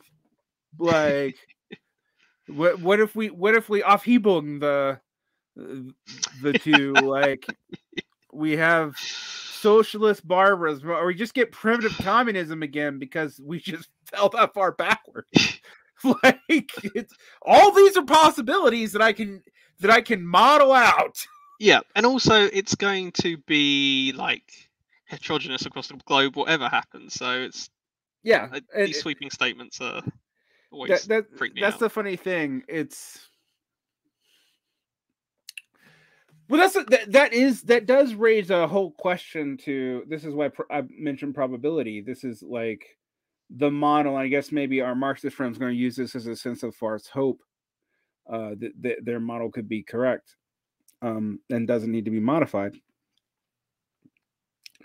My dirty secret is I'm a Marxist, but because I'm a Marxist, I kind of think we have to change the theory in some place, and it's figuring out where we need to change it.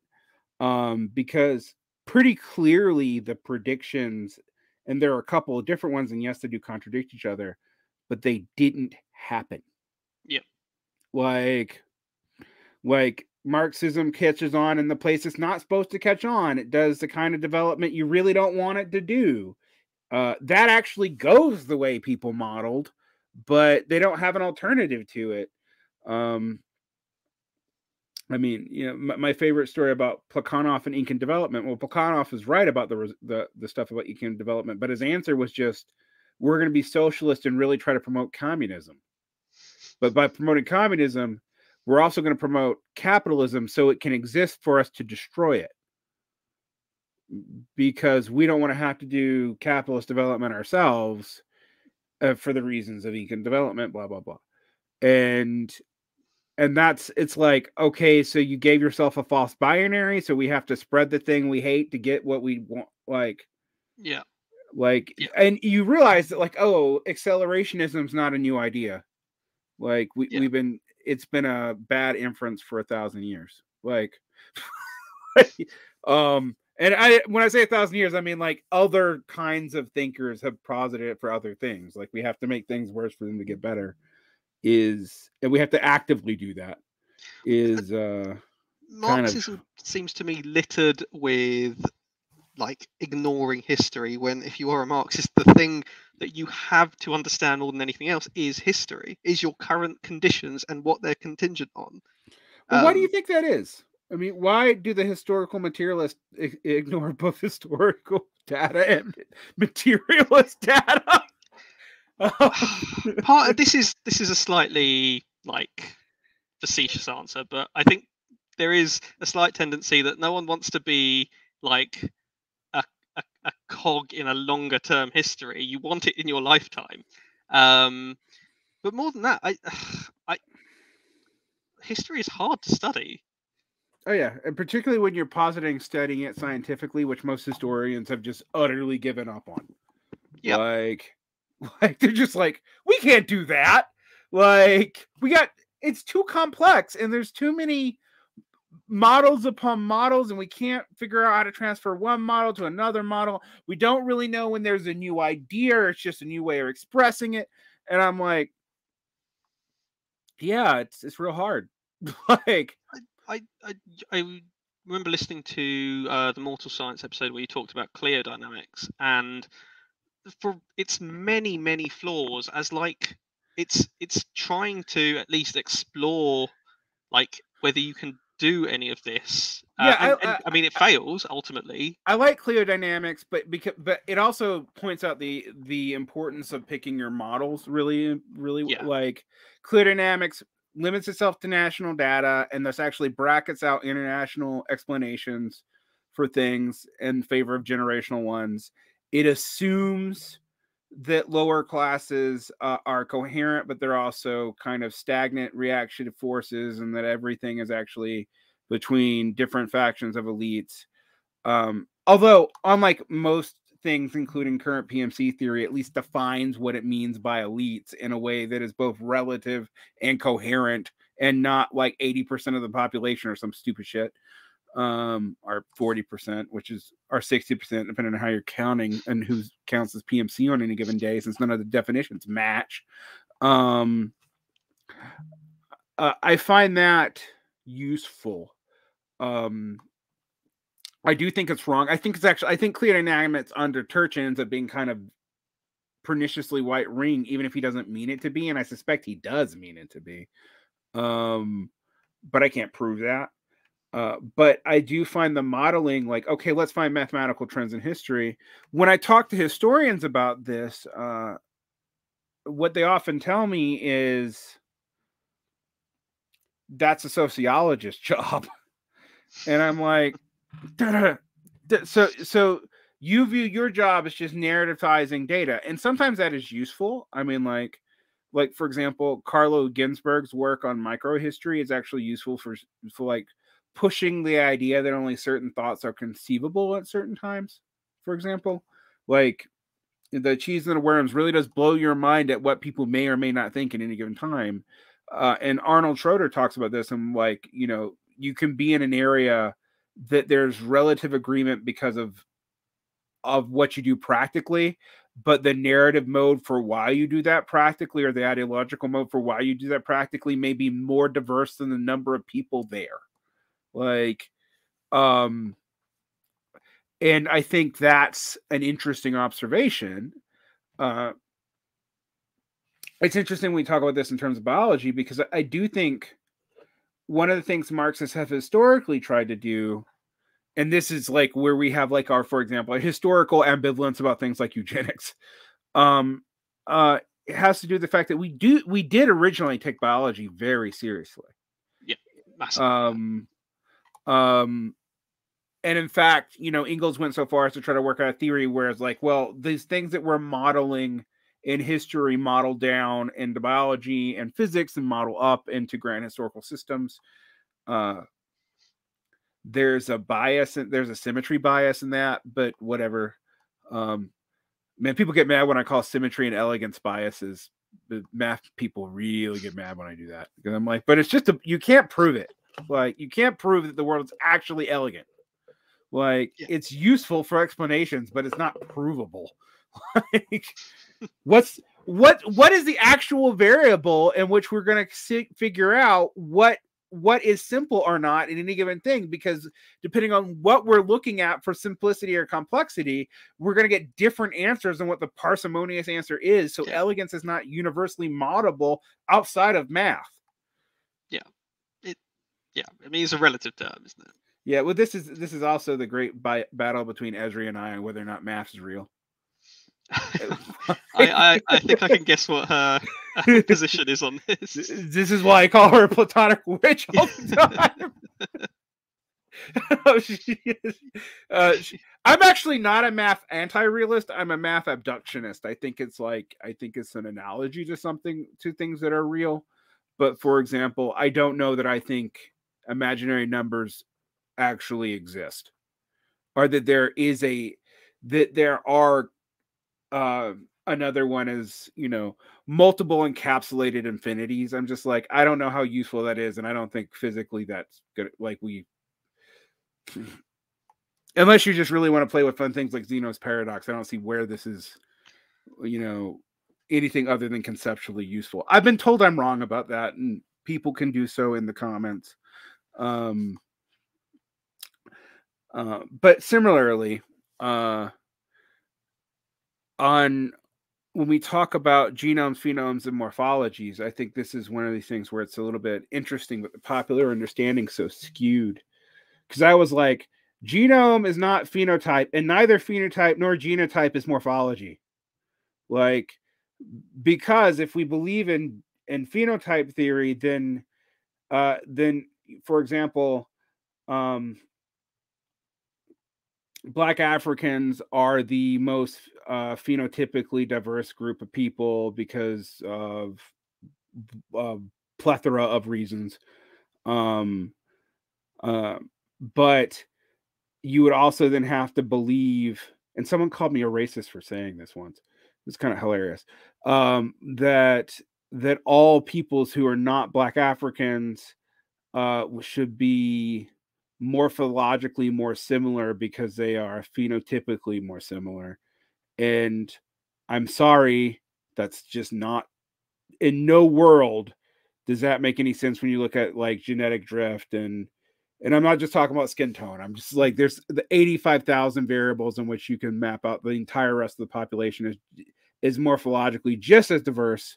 And we see similar things evolve in different areas with different groups. Like for example, like Austroasians evolving things that look very similar to traits you see in Africa are my favorite one that no one's been able to explain to me.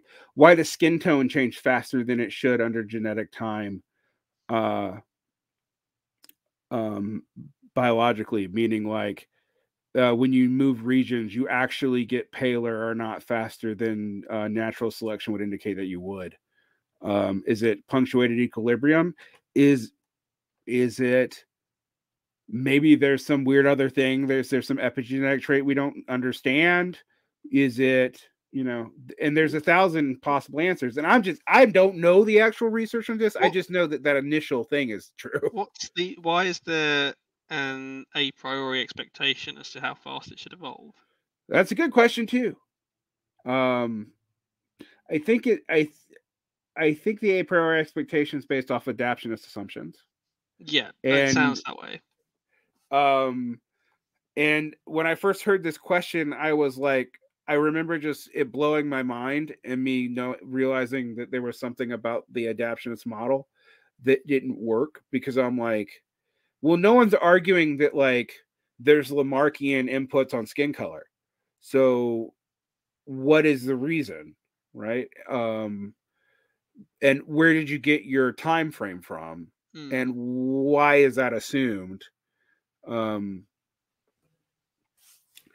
I mean, I get part of why people care about it, because this is one of these things where you can just slap racist around and be like, okay, well, like your skin tone changes faster than other parts of your biology, so you literally pick the dumbest trait to base all your assumptions on.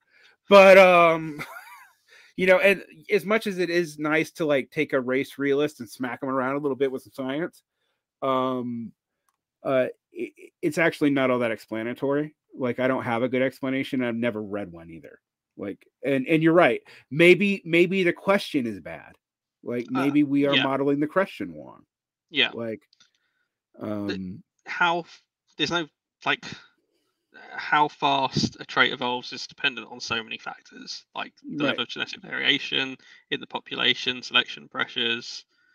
Yeah. Selection pressures is also like code word for 50,000 different things. Exactly, yeah. It's not just a case of you've moved and therefore there's a changed environment. This It's like selection pressure can be anything from, does sun radiation fuck with your telomerase and you get cancer, to I don't know, sexual selection being triggered in some way, to X number of people die from, I don't know, really bad sunburn. I see none of these actually make sense to me when I actually think about it. I'm like, why would any of this be um I actually wonder it a lot, because I'm like, we have no evidence for either sexual nor natural selection for why it happens.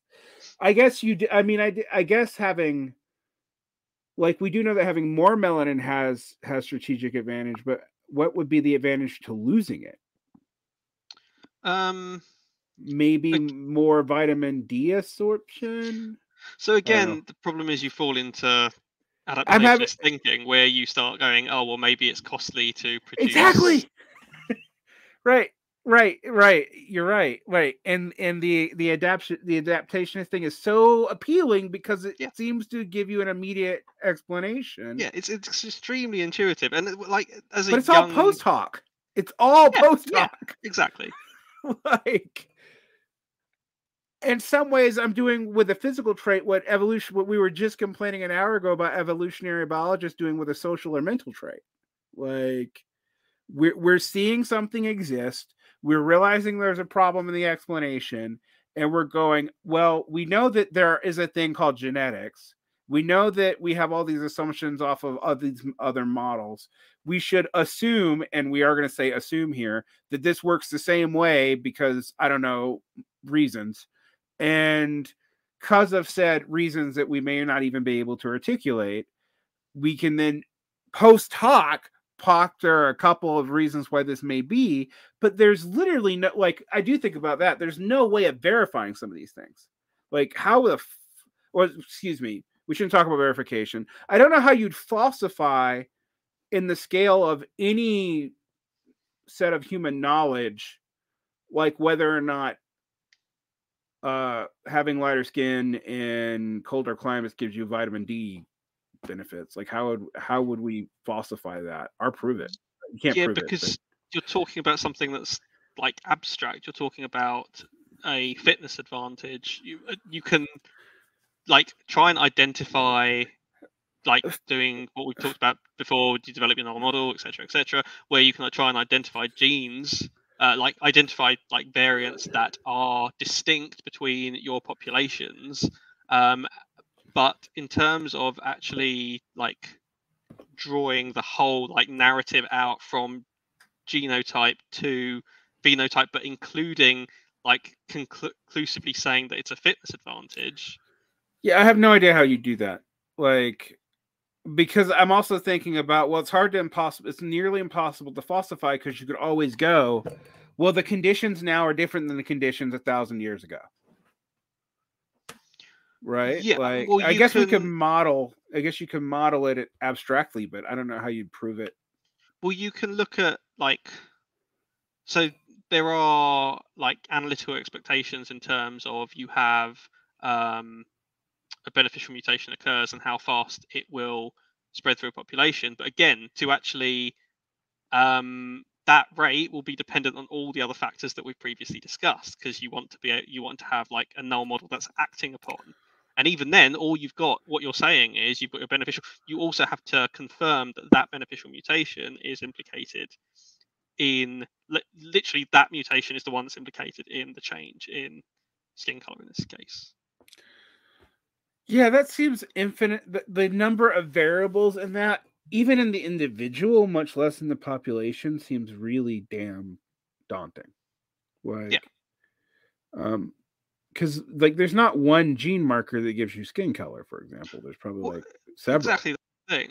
So, I mean, we actually have so few studies that go all the way from like tracing a genotype to a phenotype where you can tell that whole story all the way across. And that's like, I think when you tell this to a layperson, it seems nuts, because isn't that kind of like the entire point of a lot of what we're doing? Yeah, they're gonna feel like a lot of press releases that they read in Scientific American was a ripoff.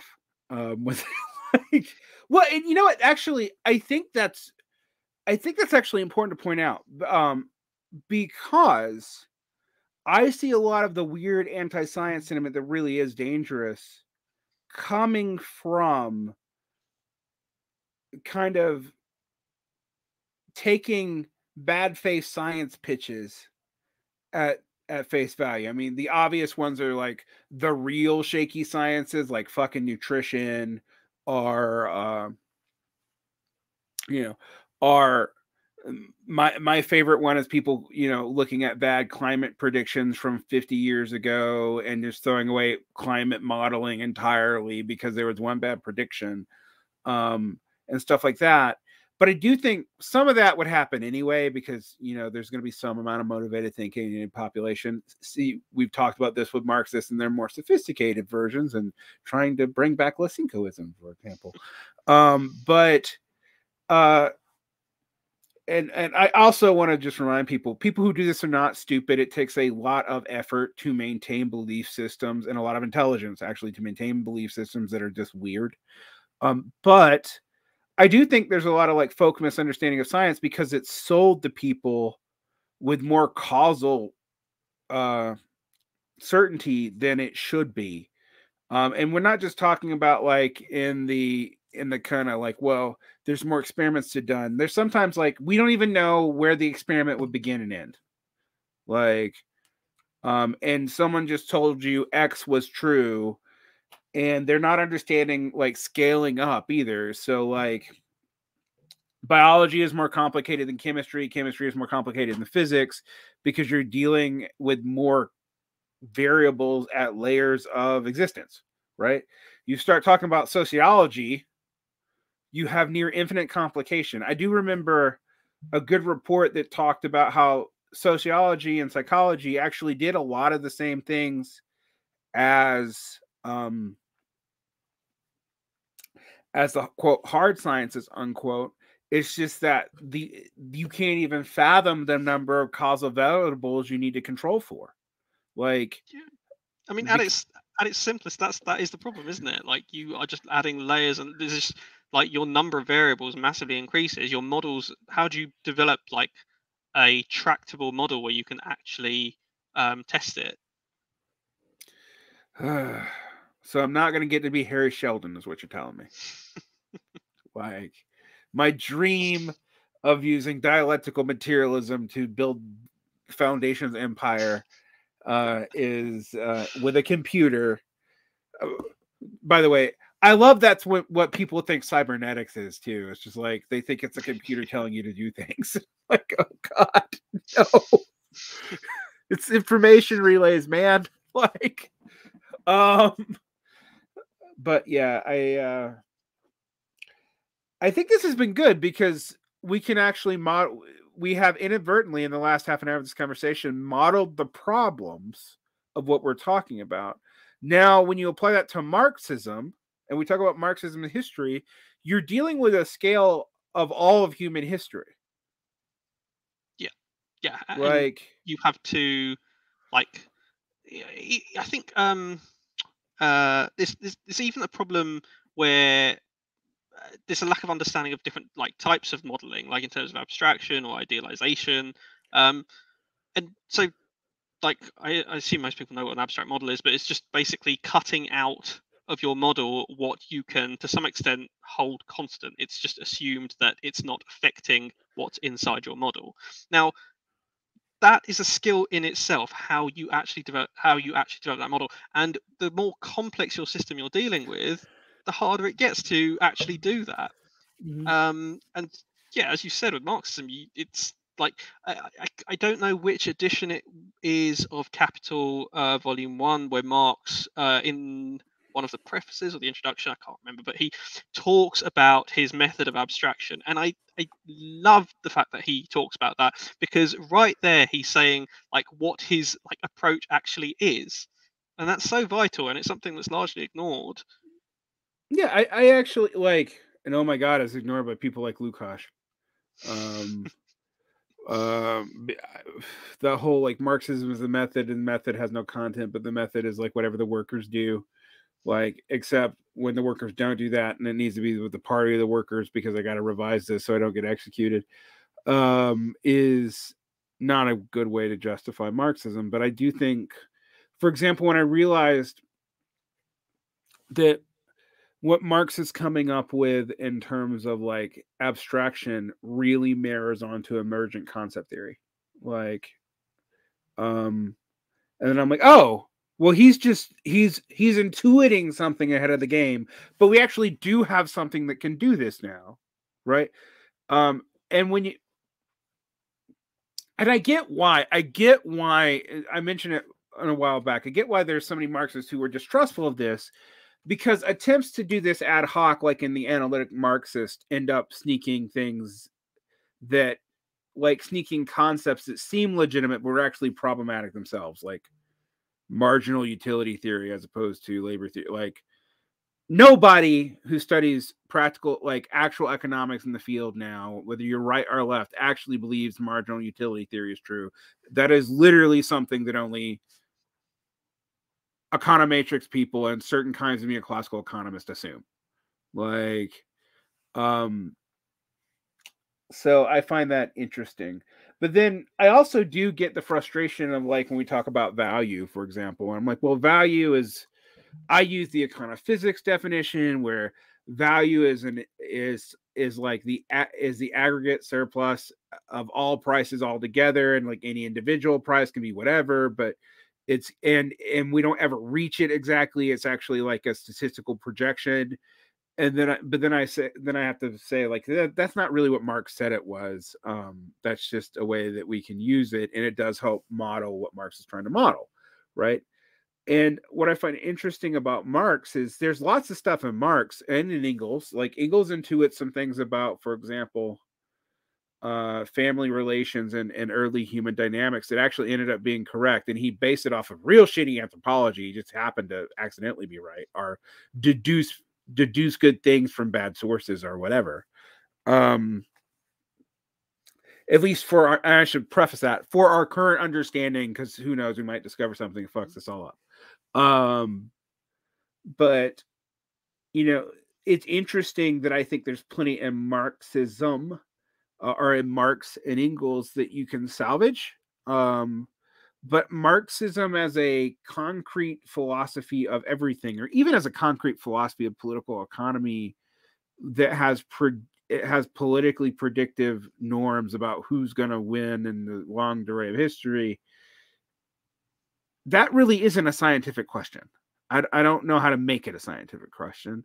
And if you do make it a scientific question, you have to go that, well, the theory is wrong, right? Yeah. Or you have to say we have to deal in timescales that are so long that we won't ever, like, it's going to take us 1,000 years to know whether the theory is wrong or not. And then I'm like, well, that's sort of irrelevant because we got problems now. Yeah. Like, and what are you supposed to do in the meantime? Right. If we gotta wait 1,000 years for communism, but climate change is hitting us today, like, then we maybe need to think through this a little bit more. I mean, I admire people like Henrik Grossman, who do try to work out from hints in Marx mathematical theories that are verifiable, falsifiable, and for all that we like to point out that Henrik Grossman was wrong about the 1930s, it's actually weird how much he got right about the conditions of the specific profitability chains and all this. And he got it right, 5 to 6 years before it happened. And did come up with a mathematical model for it. The problem that you had is the next step is, well, this means that the workers will revolt and there will be communism, which... That's the leap. Yeah, it's like, that is the leap. So yeah. So I guess my last question for you after 2 hours, and I'll let you have the rest of your evening. Thank you for coming on. Is why be a Marxist or be a scientist after we have shattered so many of the way people think about this? Yeah. What's your defense of still engaging in this? I think part of it is probably methodological in terms of actually understanding model construction, understanding falsification, both in terms of science and in terms of Marx. Like, I really can't emphasize enough how much I think Marxists need to understand how to develop models and actually reject models. Yeah, I mean, we've painted a pretty gloomy picture over the last 2 hours. Yeah, I mean, I mostly play gloomy pictures. It's I was going to say it's very on brand. It's very much my brand. I mean, the thing is, it would sound like we don't believe. Like, I still consider myself a Marxist, even with everything I've said tonight. Yeah, same.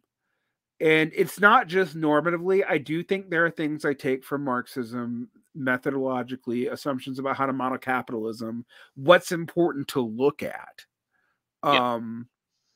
That I get from Marx and not a whole lot of other places, This is exactly it. Like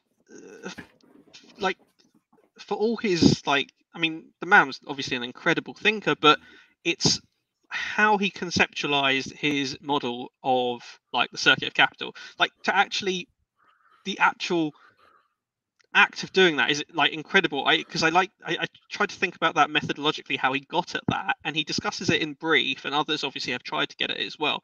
But that is where I think there are some huge lessons to be learned. Obviously, there is like plenty of other stuff in terms of like which you can take forward.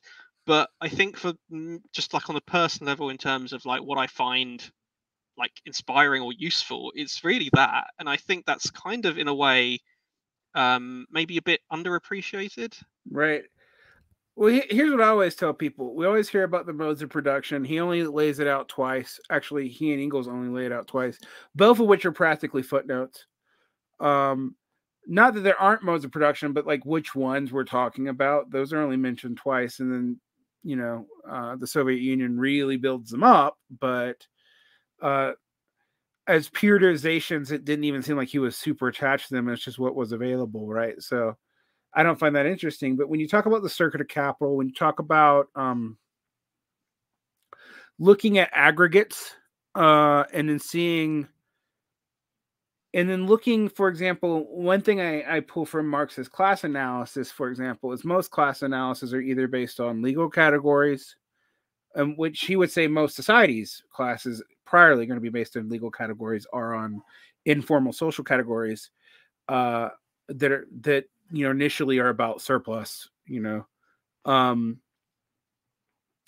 but I will say, as a person who studied anthropology, the moment I started looking at surplus production, a whole lot of stuff that never made any sense to me when I was studying, historical periods, like, why did we develop governments at a certain time and not before that? Like, why was there an agricultural revolution? What's going to prompt that? Why does that always seem to be unequal? When the few times is it equal? What are conditions that make it so?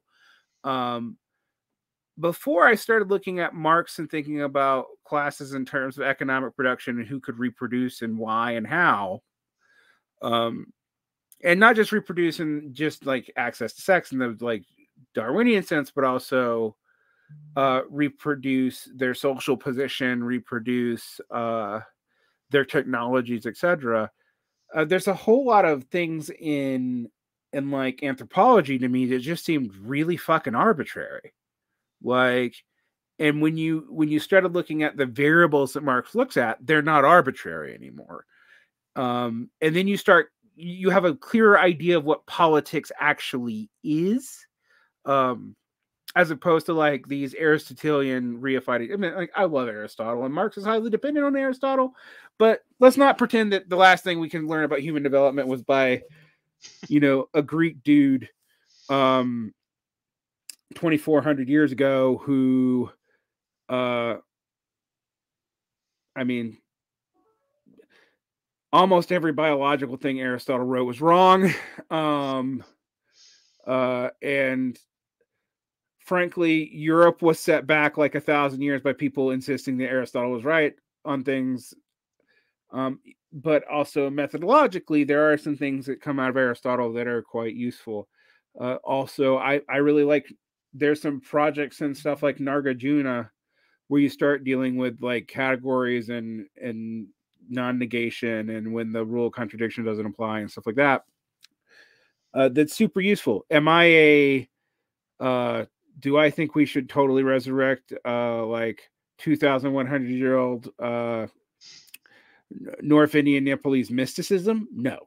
Like, my love of Buddhism aside, that's not really a useful world. Like, come on. I'm not going to argue that you need to get your information from Nagas who live at the bottom of the river who give you the secret Buddha texts that enable you to figure out logic. So, I think, I mean, a lot of these comparisons seem unfair to people, but I don't think they're actually as unfair as they seem, because I am like, why are we holding on to this 19th century stuff?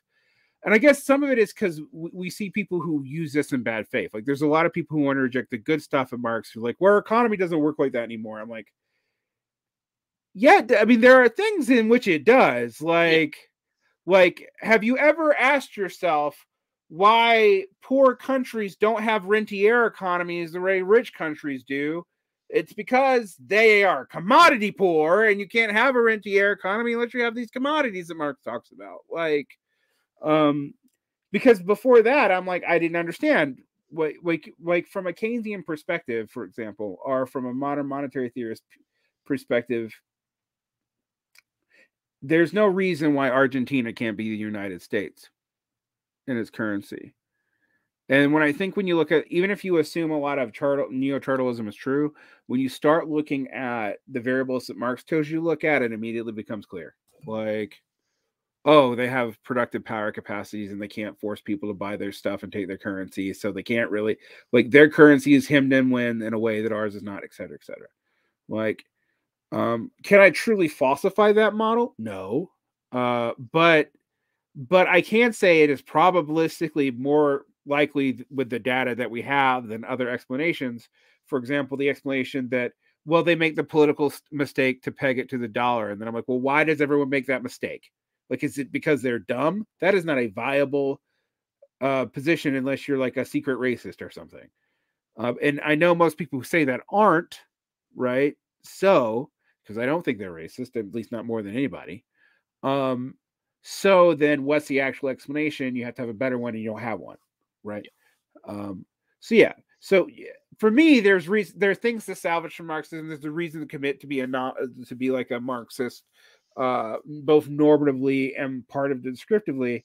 But I think like resurrecting dialectical materialism, like from Dialectics of Nature, is a foolhardy errand, and you shouldn't do it. Like, there are good insights in that book. Actually, I do think that book is interesting. It's insightful, certain things, but it's, I don't know, man. I don't think it's. I think it's weird actually that impulse has come back, because we actually didn't have it for a long time. Like, I will say this: I wasn't arguing with people 30 years ago about like whether or not we should resurrect Dialectics of Nature as a biological text. That's a very recent thing. Why is that? I don't know. I mean, some of it is the left opposition wasn't as concerned about it, and the left opposition was overrepresented in American understandings of communism for anti-communist reasons that weren't even in favor of the left opposition. I think that's partly true. I think painting it as proto-Lysenkoism was a thing, even in the academy. But why it came back, I don't know, because I'm trying to imagine, like, in what way is that book really illuminating to anyone today? The only thing I can figure is that the weird the sectarian groups that had the longevity to stay around after the 1970s were the ones that like almost like with religious groups, were the ones that required more insistence, and that they kind of kept this for their cadres and then only started pushing it out to the public recently. I mean, it's a slightly vulgar reach, but I guess you've got the re-emergence of Kautsky as well. Yeah, there's that. I mean that I'm gonna wonder all day why. I mean, not that I don't think Kautsky is important, but like why in 2012, a book from by an Oxford Don, but not from a even published in like Lulu, became so dominant on the Marxist left, except that I guess I don't know. I would love to come up with a falsifiable theory of Marxist sectarian systems and the way it drives behavior, because I have intuitions there that I sometimes state as facts, but I'll be honest, they're just intuitions based off of observation. Like, there seems to be like 2007 happened and people started taking economic leftism seriously again.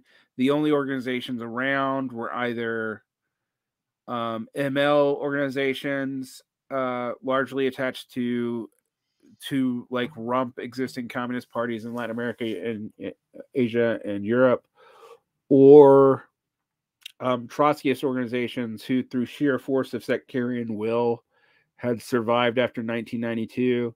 and that all of like it took 20 years for the fact that most of their explanation for the Soviet Union was just no longer relevant.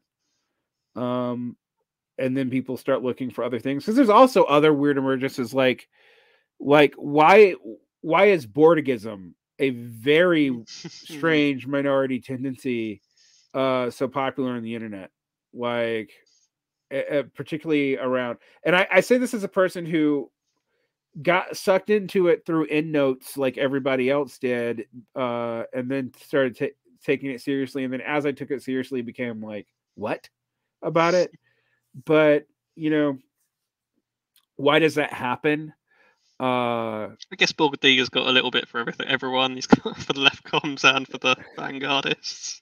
Yep. I mean, well, I mean, if you're a left com, but you really, really like Stalinist abstentionism and also like absolutely contempt for anything democratic, then I guess that's where you go. I know, I know there are groups like the ICT who really try to combine Kautskyism, I mean not Kautskyism, councilism with Bordigism. But I've always felt like those two tendencies were only linked by the fact they were shit on by Lenin in the same book. Because I'm like, I don't see, other than they're abstentionist on a lot of things, I don't see what they share at all. Their orientations, from like an orientation standpoint, their orientations are diametrically opposed. Yeah, that's fun stuff. All right, I've been talking for a lot. So, do you have any readings? Would you like people? I'm going to link the article that you sent me in the show notes. Yeah, I do. I wasn't actually involved in that paper. It came out of my lab, though. It's I think it's a like kind of sums up where a lot of things are at the moment. I think it's a really great read, and as you said, it's not too technical. So yeah, I even, like I said, I even understood the methodology section, which is usually the section in sciences I don't know, where I'm like, meh. Like, and it's got that really nice. I don't know if it's figure 1 right at the end. It's this massive flow chart, which is just quite useful as well. It felt very cybernetic to me. I was like, flowcharts. I'm used to you. This is it. This is exactly it, and this is kind of where it all links together for me. And I'm like, finally, some cohesion in everything in my life. Are you also weirdly obsessed with cybernetics? Yes, Okay. absolutely. I mean, I think some of the stuff you talked about in terms of trying to organize, like, both in terms of like education and like in the way like actual organizations structure themselves cybernetically is like that's hugely important, and so few people seem to give a shit. No, yeah. My favorite thing to do with Trotsky is I was like, why do you guys base every one of you always base your organizations on the structure of the 1921 Bolshevik Constitution during the Civil War? You don't even go back to the 1917 Bolshevik operating principles in the 1919s. It's always 1921. Now, I have a question for you. If you believe in historical materialism, why in the blue fuck would you pick the organizational form that led to Stalin? Yep. And do it over and over and over again and insist on it, when even if you're using Bolshevik models, there are other models to pull from. And this kind of sums up everything we were talking about earlier and why it applies to organization, because you've got an inappropriate model, you've got a failure to falsify, and so the cycle continues. Yeah, and I don't know, but this methodology seems to produce one thing, and that is sexual assault scandals. And yet weird sectarian groups who don't change their leadership, even though they're ostensibly democratic. Just want to point out that since none of your groups ever change their leadership, and then when their leader dies, it completely collapses, and yet you're supposed to be the democratic ones of the Bolsheviks. I don't really understand how this works. Yeah, I mean, not to pick on Trotskyists. I mean, there's all tendencies on the left have fun shit like this. It's just that's like the obvious one. Yeah, I think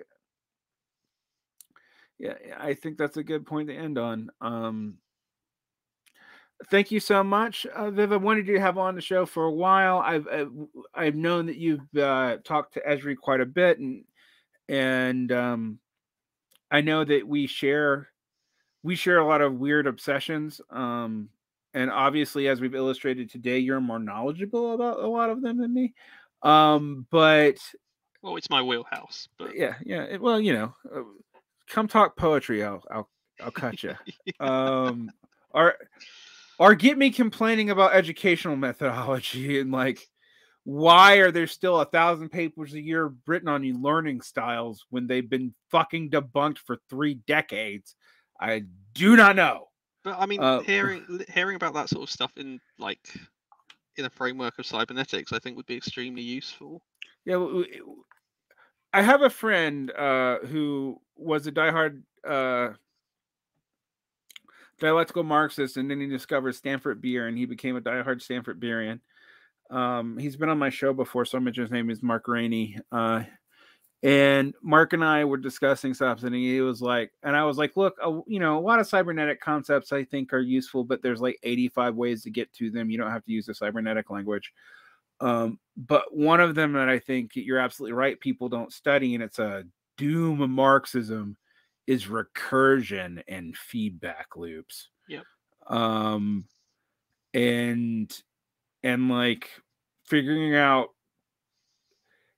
feedback loops that are good versus feedback loops that are bad. And man, I really do believe there's some people addicted to stuff that we have plenty of evidence are bad feedback loops.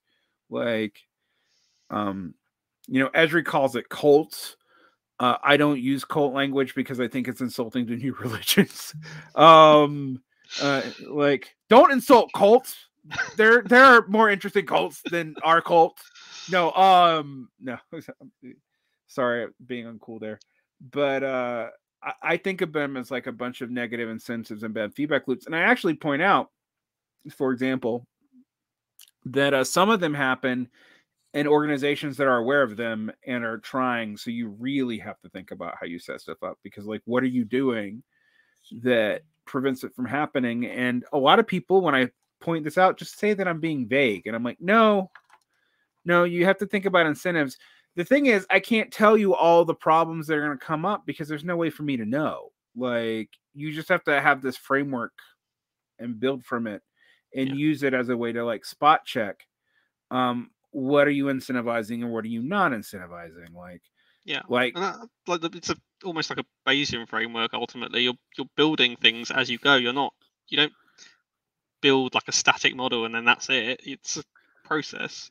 When I really want to lose my entire audience, Viv, I'm gonna do the episode where I talk about classical versus Bayesian statistics and the controversies around that, because I am fascinated by it. But I'm sure that the moment I do that like my Patreon is gonna drop to negative money.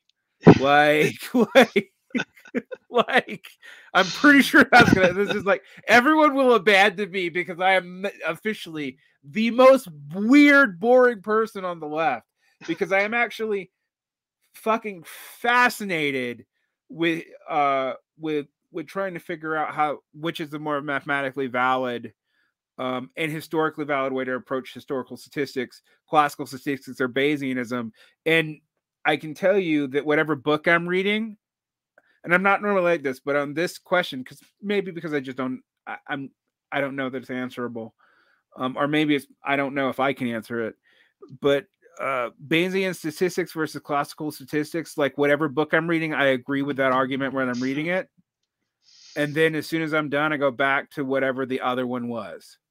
So like, it's like, whenever I read a book that convinced me that Bayesianism was wrong, I find myself doing, well, what are my Bayesian priors and what probabilities do they likely have? Yeah, Like, you like your probability distribution, so I I feel like I know where you're really going to fall on do. this. I really like probability distributions, but I do also start thinking about, well, but what is the data set that I'm including in these probabilities, and how did I construct that? Shit. Yeah, it gets complicated real fast. Yeah, I think this is why I'm a media commentator and not a scientist anymore, because my scientific inclinations are always just like, Yeah, but really prove it. But really prove it, though. But, like, I don't believe you. Really prove it. That's why it's much easier to be like, we're not proving anything, we're disproving things. Yeah. Yeah. It was a good worker. Popper is a good workaround to Pyrrhonian skepticism, isn't it? Like, because otherwise it's like, well, you can't prove anything, motherfucker. Yeah. Yeah. Just believe what I believed in the first place. Whatever is psychologically useful for me to believe. Oh, yeah, and I'm gonna make Elaine Badu like roll over in his. I guess he's not dead yet, so his non-grave roll over in his French bed or whatever. All right, I really am going to end this. Thank you so much for coming on. No worries. Thanks for having me. I really appreciate it. All right, bye bye. Thanks. Bye.